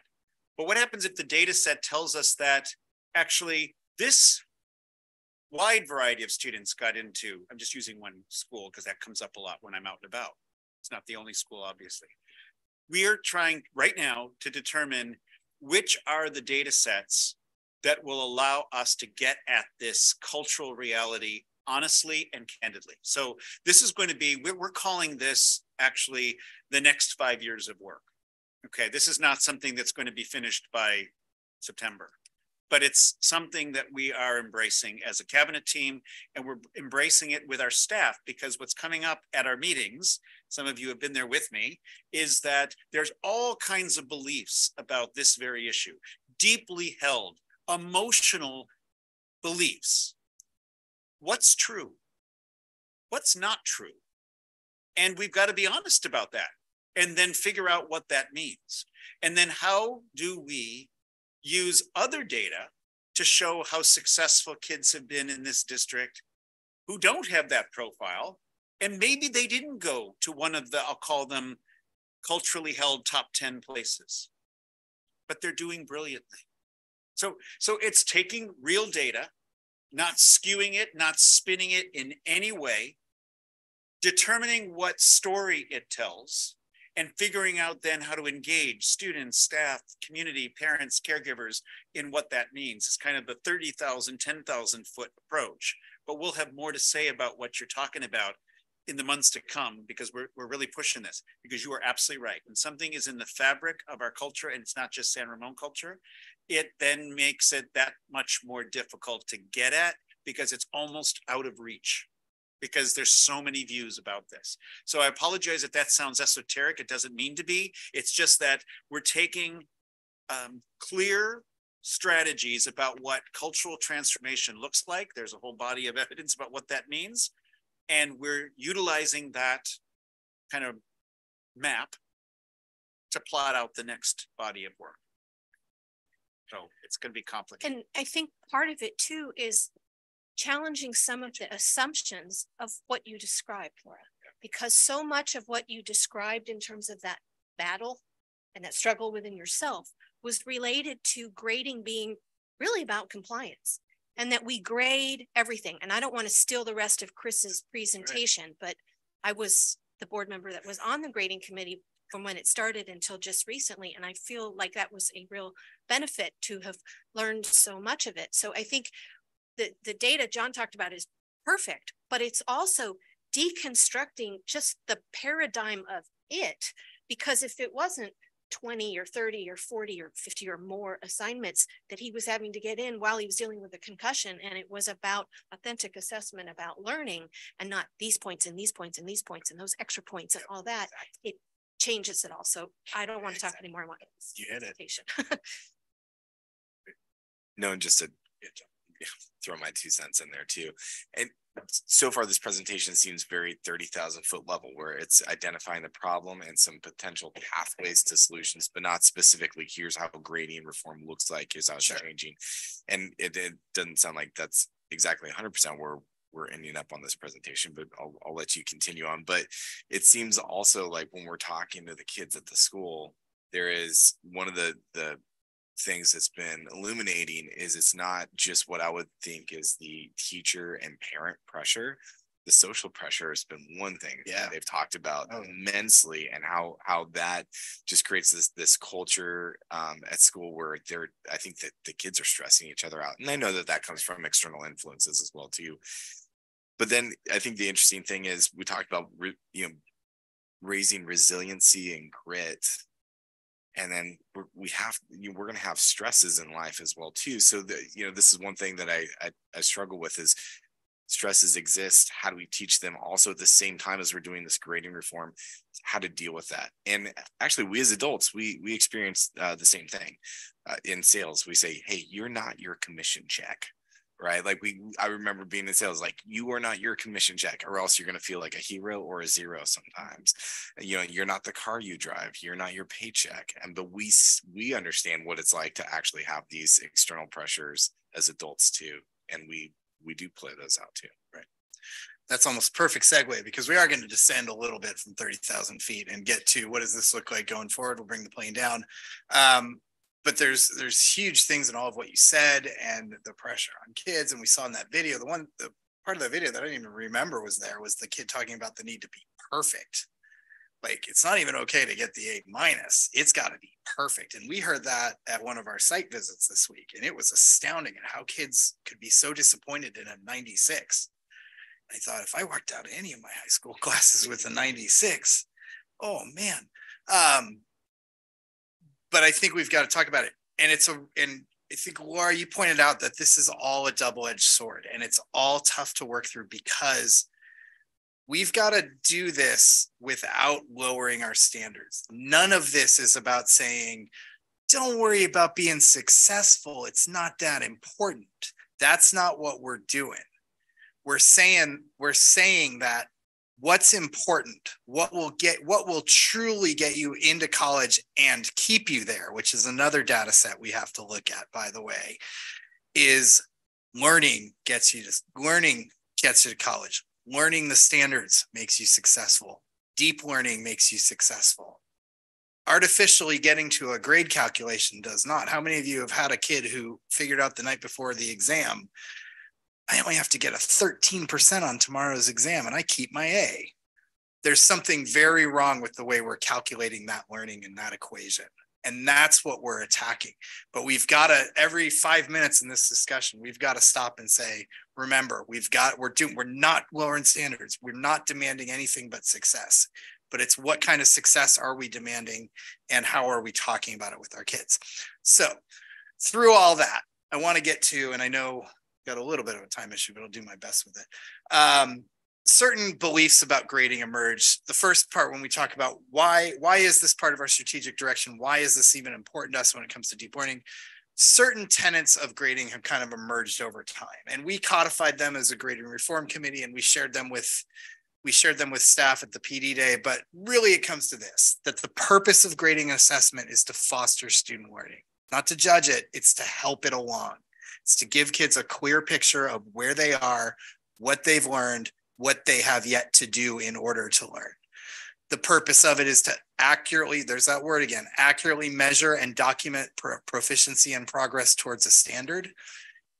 Report academic progress separately from work habits, efforts, and behaviors. Kids don't always learn the way we wish they would, but that doesn't mean that they don't learn. And there's that piece about students with disabilities. And there's that piece about where students come from, or the culture from which they come from. We can't hold behaviors and work habits up. We can't hold that against their own learning. right? We absolutely want kids to learn responsibility, work habits, absolutely. But sometimes we make being a responsible person a prerequisite to learning math. And that's not right. And that's what that one's about. We want it to contribute to healthy social, emotional well-being and equitable outcomes. We've kind of already discussed that. We want the grading system to be part of that deep learning system that promotes curiosity, risk-taking, and sustainable love of learning. Somebody, I think it was Shelley, but I could be wrong, said earlier that our kids don't have the confidence to make a mistake because our grading system tells them not to and holds it against them for the rest of the quarter when they do. That's the kind of thing that we can stop. Assessment and grading, it needs to be, and this is a part we're going to talk about what we rolled out to staff. It works best when it's collaboratively designed learning targets. And we've actually done that over the past 2 years by creating district-wide essential standards, by collectively saying amongst our teachers, this is what it means to be successful in Algebra 1 or 6th grade science or 3rd grade math. It's only when we have that agreement about what success looks like that we can be better at assessment. And then talking about it down the road, we're going to be getting teachers together to align rubrics, to align assessments, so that it does lead to more consistency and better evaluations of student learning. So anytime we talk about grading, obviously we're going to hit some third rail topics, and I'm going to move a little faster just because of time, but I want to be clear about what we're not doing. I think we've already talked about not watering down our standards, and I think we just talked about that, or not reducing academic expectations. But we do need to acknowledge that we live in this A through F world that's not going away anytime soon. So I think it's really important to say that when we work with grade reform, we may change the way we talk about it. We may change the scale we use. But we're fully acknowledging that, especially at that high school level, A through F isn't going away anytime soon. The notion of a grade point average isn't going away anytime soon. What we can do within that is ensure that everything that we put down on a transcript has meaning and is an accurate depiction of student learning and is good for kids in that it showed them exactly what we want out of that. So, and we also, as we kind of just talked about, we also need to acknowledge the role of grades in students' lives in the future. We need to acknowledge that this is a fearful topic for parents to talk about because of these college implications. And we need to have that constantly reassured voice to say, this is not about lowering standards, it's about raising them. It's about making sure that every kid gets there. So, you asked what we're changing right now and how are we doing this? Our PD day revolved around these two things. And this is what we're asking for when we say, what do we want to see change soon and almost immediately? Right now, we started with mindset. When we talked about Rick Wormley coming in 2021, that was really about mindset. And our strategy has been to say, let's talk about how we think about grading. Then let's talk about what we actually do in a classroom. And that's where we were with this PD day. Was talking about the practices and ensuring that the practices we engage in match our beliefs, right? We all believe that kids don't learn at the same pace. We all believe that every kid learns differently. We all believe that every kid has strengths, every kid has weaknesses, right? Our practices when it comes to grading don't match that. And we've got to match that up. And that's what we said we wanted to see, was we wanted to give people the chance to examine your own grading policies and ask yourself, does that support a student who may learn slower, right? Does it support when we don't accept late work and we say, no, you missed it by a minute, you're out, right? Does that support that some kids just take longer to learn or needed another shot, right? And we'll talk about that in a little bit. The second piece was really, how do we take the work that we've done with grades and assessment and practical grading reform, like talking about averaging and talking about late work and retaking things? How do we merge that with deep learning? And it really came down to what John said earlier, what Dr. Moy said earlier, is that learning demands feedback, that it's all about feedback. And how do we enhance the role of feedback in the classroom assessment while within a deep learning environment? And we'll touch briefly on that in a moment. So what does this look like when we ask for this to happen? We kind of came to these 4 points that we want grading and assessment is focused on learning over behavior.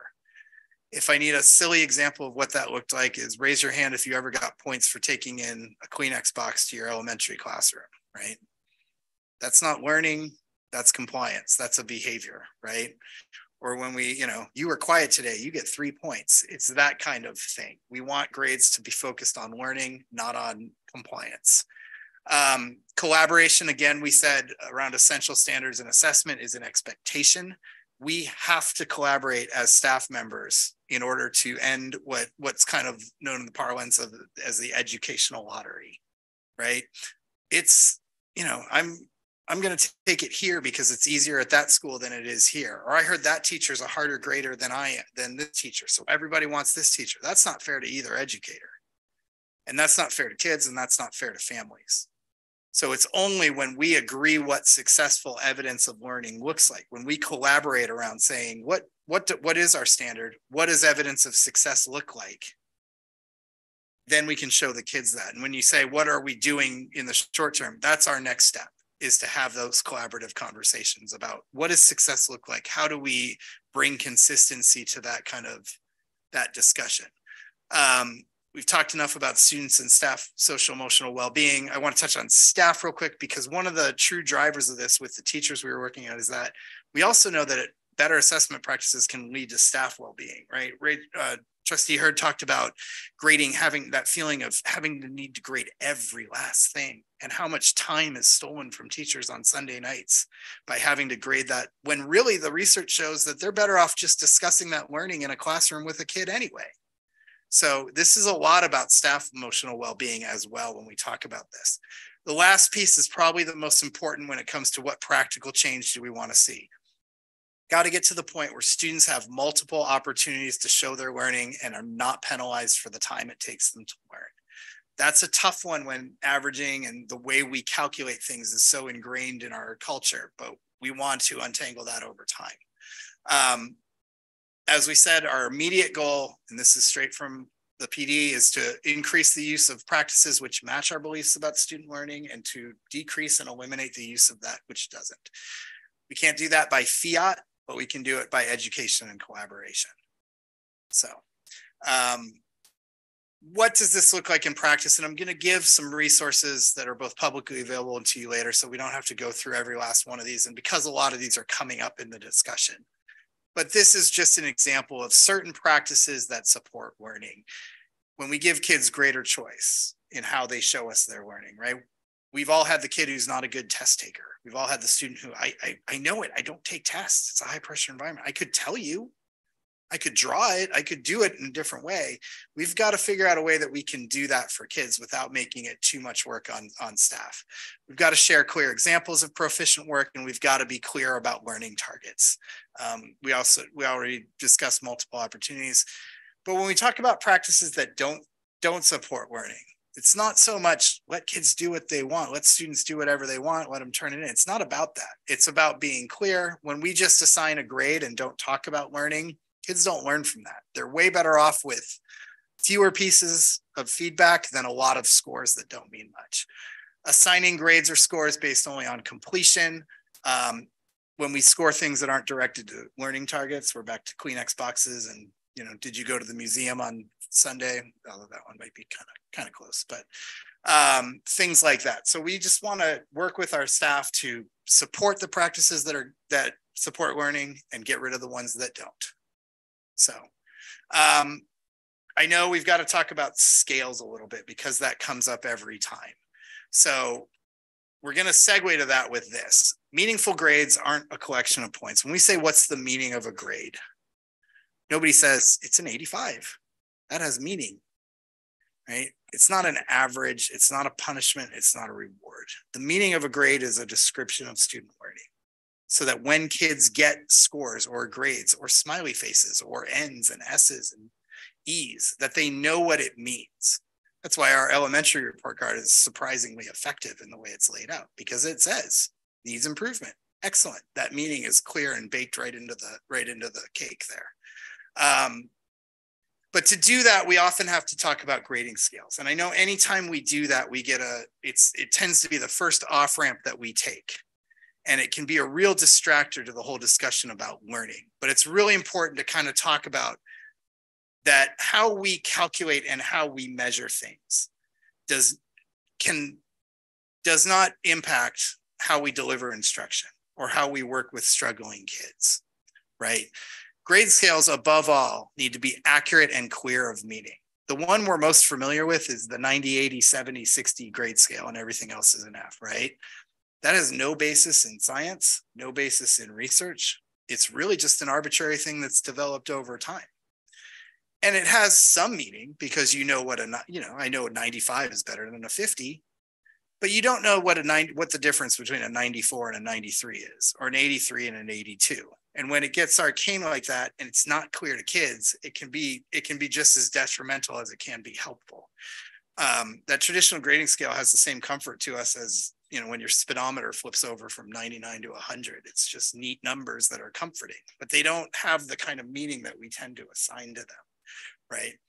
Changing a grading scale does not change instruction, and it doesn't change learning, and it doesn't water down standards. We get a lot of concern when we talk about, if you get off that 90-80 grading scale, it means something different. It just means we're using a different measuring stick to talk about learning, right? I could say to you that this room is 80 degrees right now. That might mean something to you. If you were just outside in the cold, that might feel really nice and warm. If you were just outside in the hot, that would feel really cold. Somebody else could walk in the room and say, it's 36.6 degrees in here. What are you talking about? No, it's 80. It's 36. You're just talking about using two different scales to measure. You haven't changed the temperature of the room. And what would be really not helpful if somebody came in and said, yeah, the average temperature in this room is 65.6 degrees over time. Doesn't tell you anything, but I digress. But it's really important. I use that as an example to talk about that changing a scale doesn't change what's happening. It changes the clarity with which we can talk about it with kids. So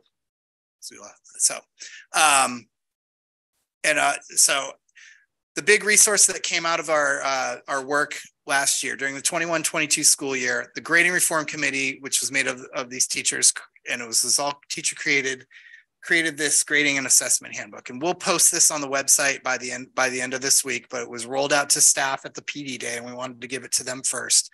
But it's got a lot of these examples about grading practices and how we look at things and how we work and if I'm a teacher who wants to do this work, how can I do it a little bit better? And we'll be using this handbook as a guide for future sessions. Want to talk about the role of assessment. How do we talk about the role of assessment in a deep learning environment? Given all the stuff that Dr. Pettis talked about earlier, what does it mean? How do we grade that? Or how do we talk about learning with our kids when we want them in these deep learning environments that are more about doing than about complying or about learning just content, right? And it really comes down to this. It's about feedback. It's about the more we're just talking with kids about what they're learning and saying, you did this well, you need to do more of this, the better off kids and staff are, right? So the question we asked at the PD day and the immediate change that we were looking for was how can we increase the quantity of quantity of good learner feedback and decrease the role of just giving back scores. So, I wanted to give an opportunity, but I wanted to play this game with you first. So this is just a really good example of how off some of our conversations about learning can be sometimes. So which of the following, when we talk about assessment having three parts, how we assess kids, right? Do we give them tests, projects? How we give them feedback? How do we communicate what's been done well and what still needs to be worked on? And the scores we give them, which of those is most important to student learning? Learner feedback, right? Nobody says anything else. But if I were to ask this question, which of the following do we stress out about and spend the most time on, right? Which is it? It's totally backwards. Nobody argues about learner feedback. They all argue about why we don't round up things sometimes, right? We just want to reverse that paradigm in a deep learning environment. We want to spend most of our time with learner feedback, less about, well, what number did you give it, right? That's where the real learning happens. That's where the deep learning happens. So I want to open it up for questions, but I feel this time pressure coming in. Do we have questions on what we've seen so far where I just kind of describe before I get to kind of what are our next steps and where are we going in the near future? We're almost there.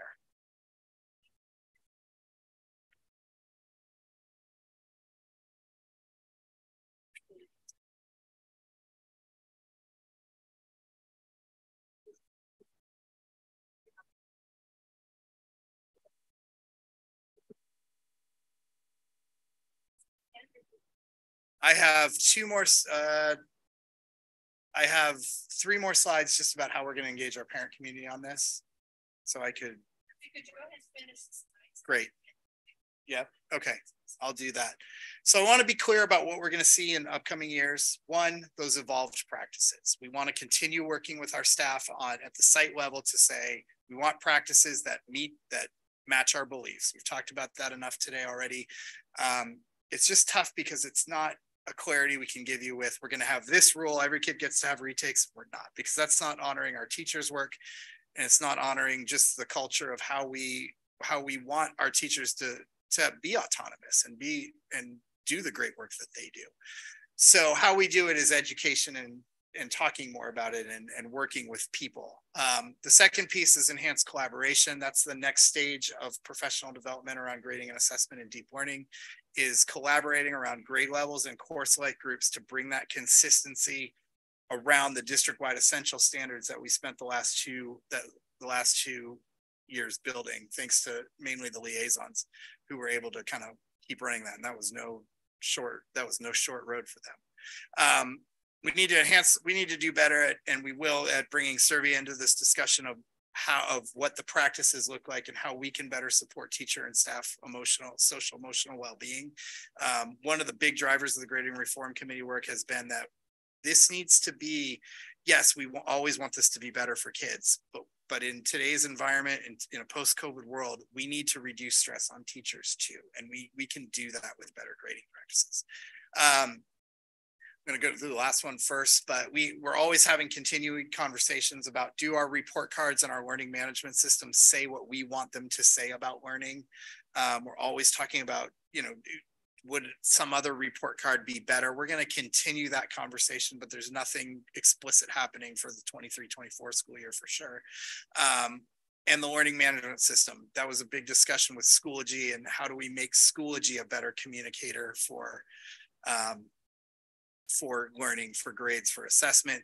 It was one of the most amazing things that we learned when we brought on Schoology. It was kind of a bumpy road. And a big reason for that was that we literally have hundreds and hundreds of different grading scales in our district already in place. That could mean standards-based, evidence-based, elementary-based grade averages, but it could also mean 93 to 100 is an A in my class, but it's a 91 to 100 is an A across the hall. Things like that I think with our learning management system, we can talk about what kind of consistency we can bring to that over time. Most importantly, we know this is, I keep saying third rail topic, but how do we engage our parents in our community? We've got to engage them along the way.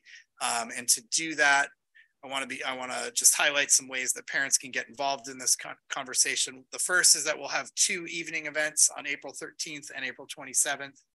Informational and input, kind of what should grading look like? What does better grading and assessment look like? We'll continue those through fall of 24 this year and next year. We'll just continue having those.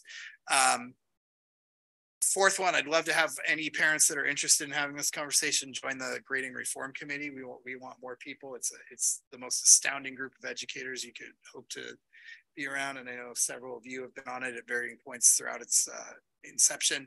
And lastly, we're going to talk about next year. And I kind of covered the first 2, but next year, we will be forming a committee to look at our policy. We said our strategy was mindset, practice, policy. Next year, we should be at the policy part where we can form a community committee of teachers, staff, stakeholders, counselors, admin, students, to look at what our policies are. The state of California does require us to have a district-wide grading policy. It also requires that teachers hold a great amount of autonomy over that. And we've got to kind of marry those 2 ideas and see what that means for us. And that's going to be a great conversation. We had one of the most forward-thinking homework policies I'd say in the state or the country 10 years ago. And we were really the first people to codify that we needed to look at homework differently. We have a great homework policy. It's time to look at that and see what kind of updates it needs. And lastly, we have to talk about the grade challenge procedure and policy, because right now it is conflict driven. It is a miserable process that when we disagree about learning and a grade, it becomes just a miserable process for our staff, for our parents, for our teachers. It's not fair to anybody involved. I think that if we center that process around what is it that we wanted the student to learn, whether or not we can, there's still an opportunity to do that, and protecting the teacher's autonomy and the teacher's, what the teacher wanted in the first place, we can balance all those interests in a way that doesn't lead to the absolute amount of stress that this puts some of our staff members and kids and families through. So we'll be looking at that policy next year. I think that's it. We had another video, but I'm going to skip that, but I will make sure that you have it and I will post this presentation online. So thank you for the time. I'm sorry if I went a little bit over. And we're going to make sure we're going to blast out those dates, the April Yeah, dates. So yeah, that, I'll work on publicity okay, for that tomorrow. For sure.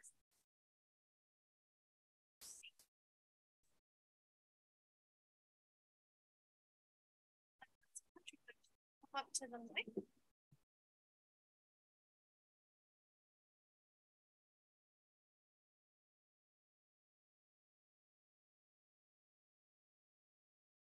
Thanks. Thank you for the opportunity to speak, even though we're kind of out of time. I appreciate you. A lot of subject matters were covered. And so I've been getting emails from a community viewer. So I'm sure you guys did too. So I just want to pick out some of the more important ones. It's important to provide feedback to our students because our jurisdiction, you as educators, me as taxpayers, is to educate. So if we're not even willing to spend the time to provide feedback through assessments, and of course that require, teachers to put in their time to grade papers, whether it's during their, what do you call those, prep periods, or, during their personal time. It's their freedom. However, it is part of their job. So I don't know how we can get around it. When I was growing up, teachers in my days used to grade homework in class. That's what we do first thing in our lesson. You get that out of the way, then you do instructions, and then the rest of the time is, for like individual work time. So I'm not sure what's going on these days, that teachers are having such mental challenges, just, doing what they're supposed to do, such as grading papers. And I have actually noticed that sometimes I don't even know if the finals were properly graded, and my students still get a grade. But of course, there's no way for me to know that.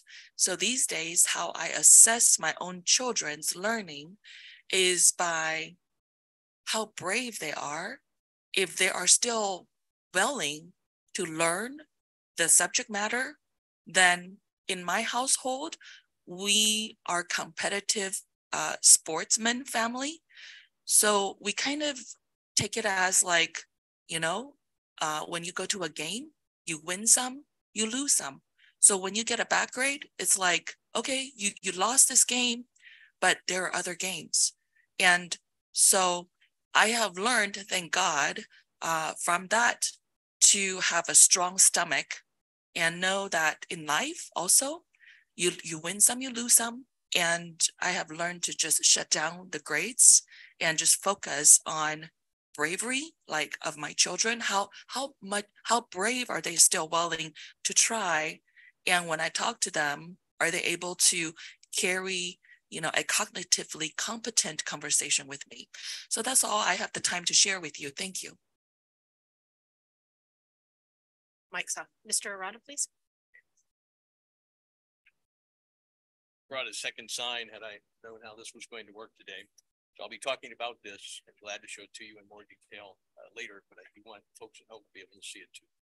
So just very quickly, introduction. These two came to me by way of parents' concerns. And so those are some grading scales that I do know about. So I'm going to mention those. After critical race theory and LGBTQ activism comes the third wave of SRVUSD's equity maneuvering, grading for equity. Grades themselves are now described as inequitable. The district's apparent answer, as illustrated now on the sign and at srvexpositor.com, and no matter how much it's denied, is an effective dumbing down of performance expectations and related grading standards. Given no specifics today, after 4 years, Chris, the examples I've received and shown on the sign, one online, another sent me by a concerned parent, happen to be those exhibited at the 2 middle schools with the largest drops in CAA, SPP math testing last school year, i.e. Charlotte Wood, one hand, and Stone Valley, the other, respectively, with 14-point and 12-point drops against the district's average 5-point drop. The sign shows the letter grade breakdown posted at Charlotte Wood's back to school night. Those who recall grade equivalents may remember A's corresponding to 90 or 93 to 100%, C's once upon a time 70% to 79% or so, now require merely a 37 to 59% performance.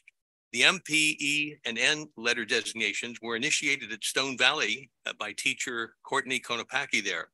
The M stands for mastery, the P for proficient, E for emerging, N for no evidence of learning. Presently, combinations of those assessments lead to the A through D grade assignments. Courtney Konopaki says she no longer assigns any Ds herself. In what previous board meeting were these radical changes discussed and approved? And I see no updates to Mr. George's Grade Reform Committee webpage. Hard to get to that page for starters. Meanwhile, one grading and equity slide last summer explained that you got to break some eggs to make omelets, and fair isn't equal. The developing equity outcome appears to be reminiscent of Alice in Wonderland's Dodo. Everybody has won and all must have prizes. It appears that the MPEN grading system, like the CAA, SPP reports, provide only qualitative, very generalized, nearly useless assessments of knowledge and skills. For example, Sandra demonstrates some ability to solve well-posed mathematics problems by adapting her knowledge of problem-solving skills and strategies. That's what you get out of CAA, SPP. More granular reporting is what's needed, or it remains useless. An example of that would be Sandra is able to solve quadratic equations. Sandra understands the slope-intercept form for linear equations and can solve such, or can graph such equations. It's the same problem for English and language arts. There appears to be no reporting like Sandra uniformly writes sentences with correct subject, noun, verb agreement. That's the kind of test results that are needed. Thank you. I wish we had another hour because I feel like there is a ton to discuss. And actually, I think our public commenters kind of fired up some other things I'd like to discuss too, related to grading. But I think if anybody has any like brief comments, let's take them. But no, given the time, but I do think we should take more time as a board to discuss it even further. Can we have another workshop to go deeper on this, or are there PD days that we can join you on?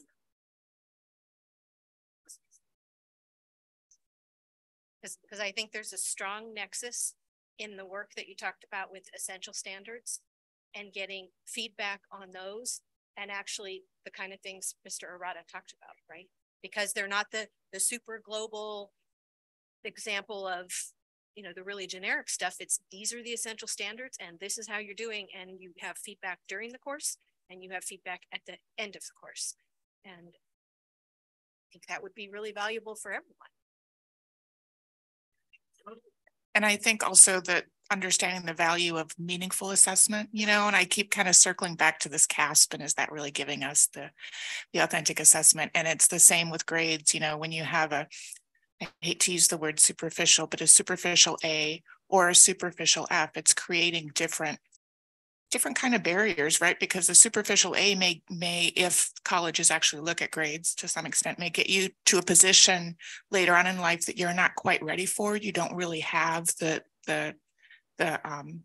learning that, because that A is a little superficial in the way that it was assessed. And then same with superficial lower grades, that creates barriers. So you're not even going to put yourself in that position to be in that, to apply to that same school, because your grade is telling you that you don't belong there, when in fact, that's not really assessing what you know. And so anyway, and then just briefly, one thing that we don't have to talk about it now, but from something to think about and that I would want to ask at some point would be how staff is engaging and receiving this this shift in grading reform and the support that's being provided for them. And I appreciate the working with Servia to make sure that it's a collaborative transition and not just a, we're going to tell you from on high transition. So.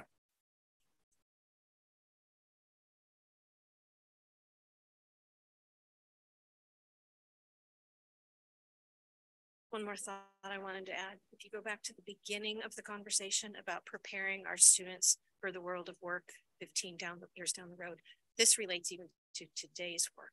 When you're in a job, you do not get an assignment every day and feedback every day. You maybe get feedback annually, right? And so I really wonder if this transactional system we have with our point system, for 15 points for every homework assignment and 100 points for this test and all that, just even sets kids up for the wrong attitude about not just learning, but work, right? Because we're talking about work ethic in this. I mean, we're kind of afraid that if we don't grade often enough, they're not going to do it. I think if they're in the room and it's engaging, they're going to do it and it's going to stick and it's not going to be transactional. I went to school and I did what students do. And I also think just being able to answer all those really tough questions too, like just like some of the presenters asked too, like, is this really what we're doing, or does it look different than this? Or how does the equity component of this look like? You know, is it, hey, there's a minority, so we move them up a grade so that we have equal grades? Because, you know, that question's going to come up. So it's, I think, being like out in front of those objections to say, hey, we know these questions are going to come up. Here's the answer to that. When you talked about having assignments all the time, and I have 2 kids and both of them were strugglers. And what I watched happen to my daughter was that once, you know, 1 or 2 of those assignments would get her down to a D, she just went down a rabbit hole and she couldn't get out. And I saw that with both of them, and it was just, and it isn't, and then she would go take the ACT and get a really high score.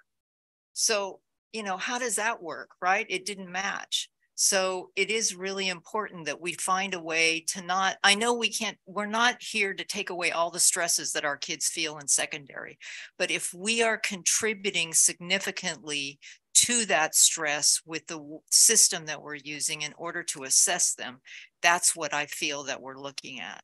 So as we move forward with this, I think that's one of the things I have my eye on, because I watch my own kids struggle with these kinds of issues that weren't indicative of what they knew.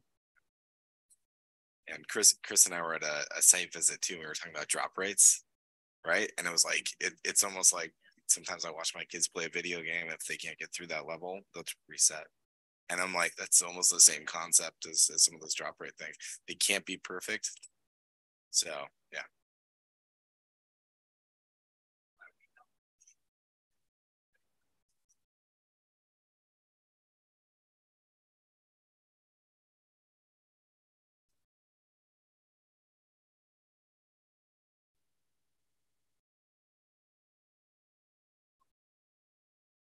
We're saying that our systems sometimes make it worse, and we want to get rid of the systems that don't and build the ones that do. That's all. Okay, thanks everyone.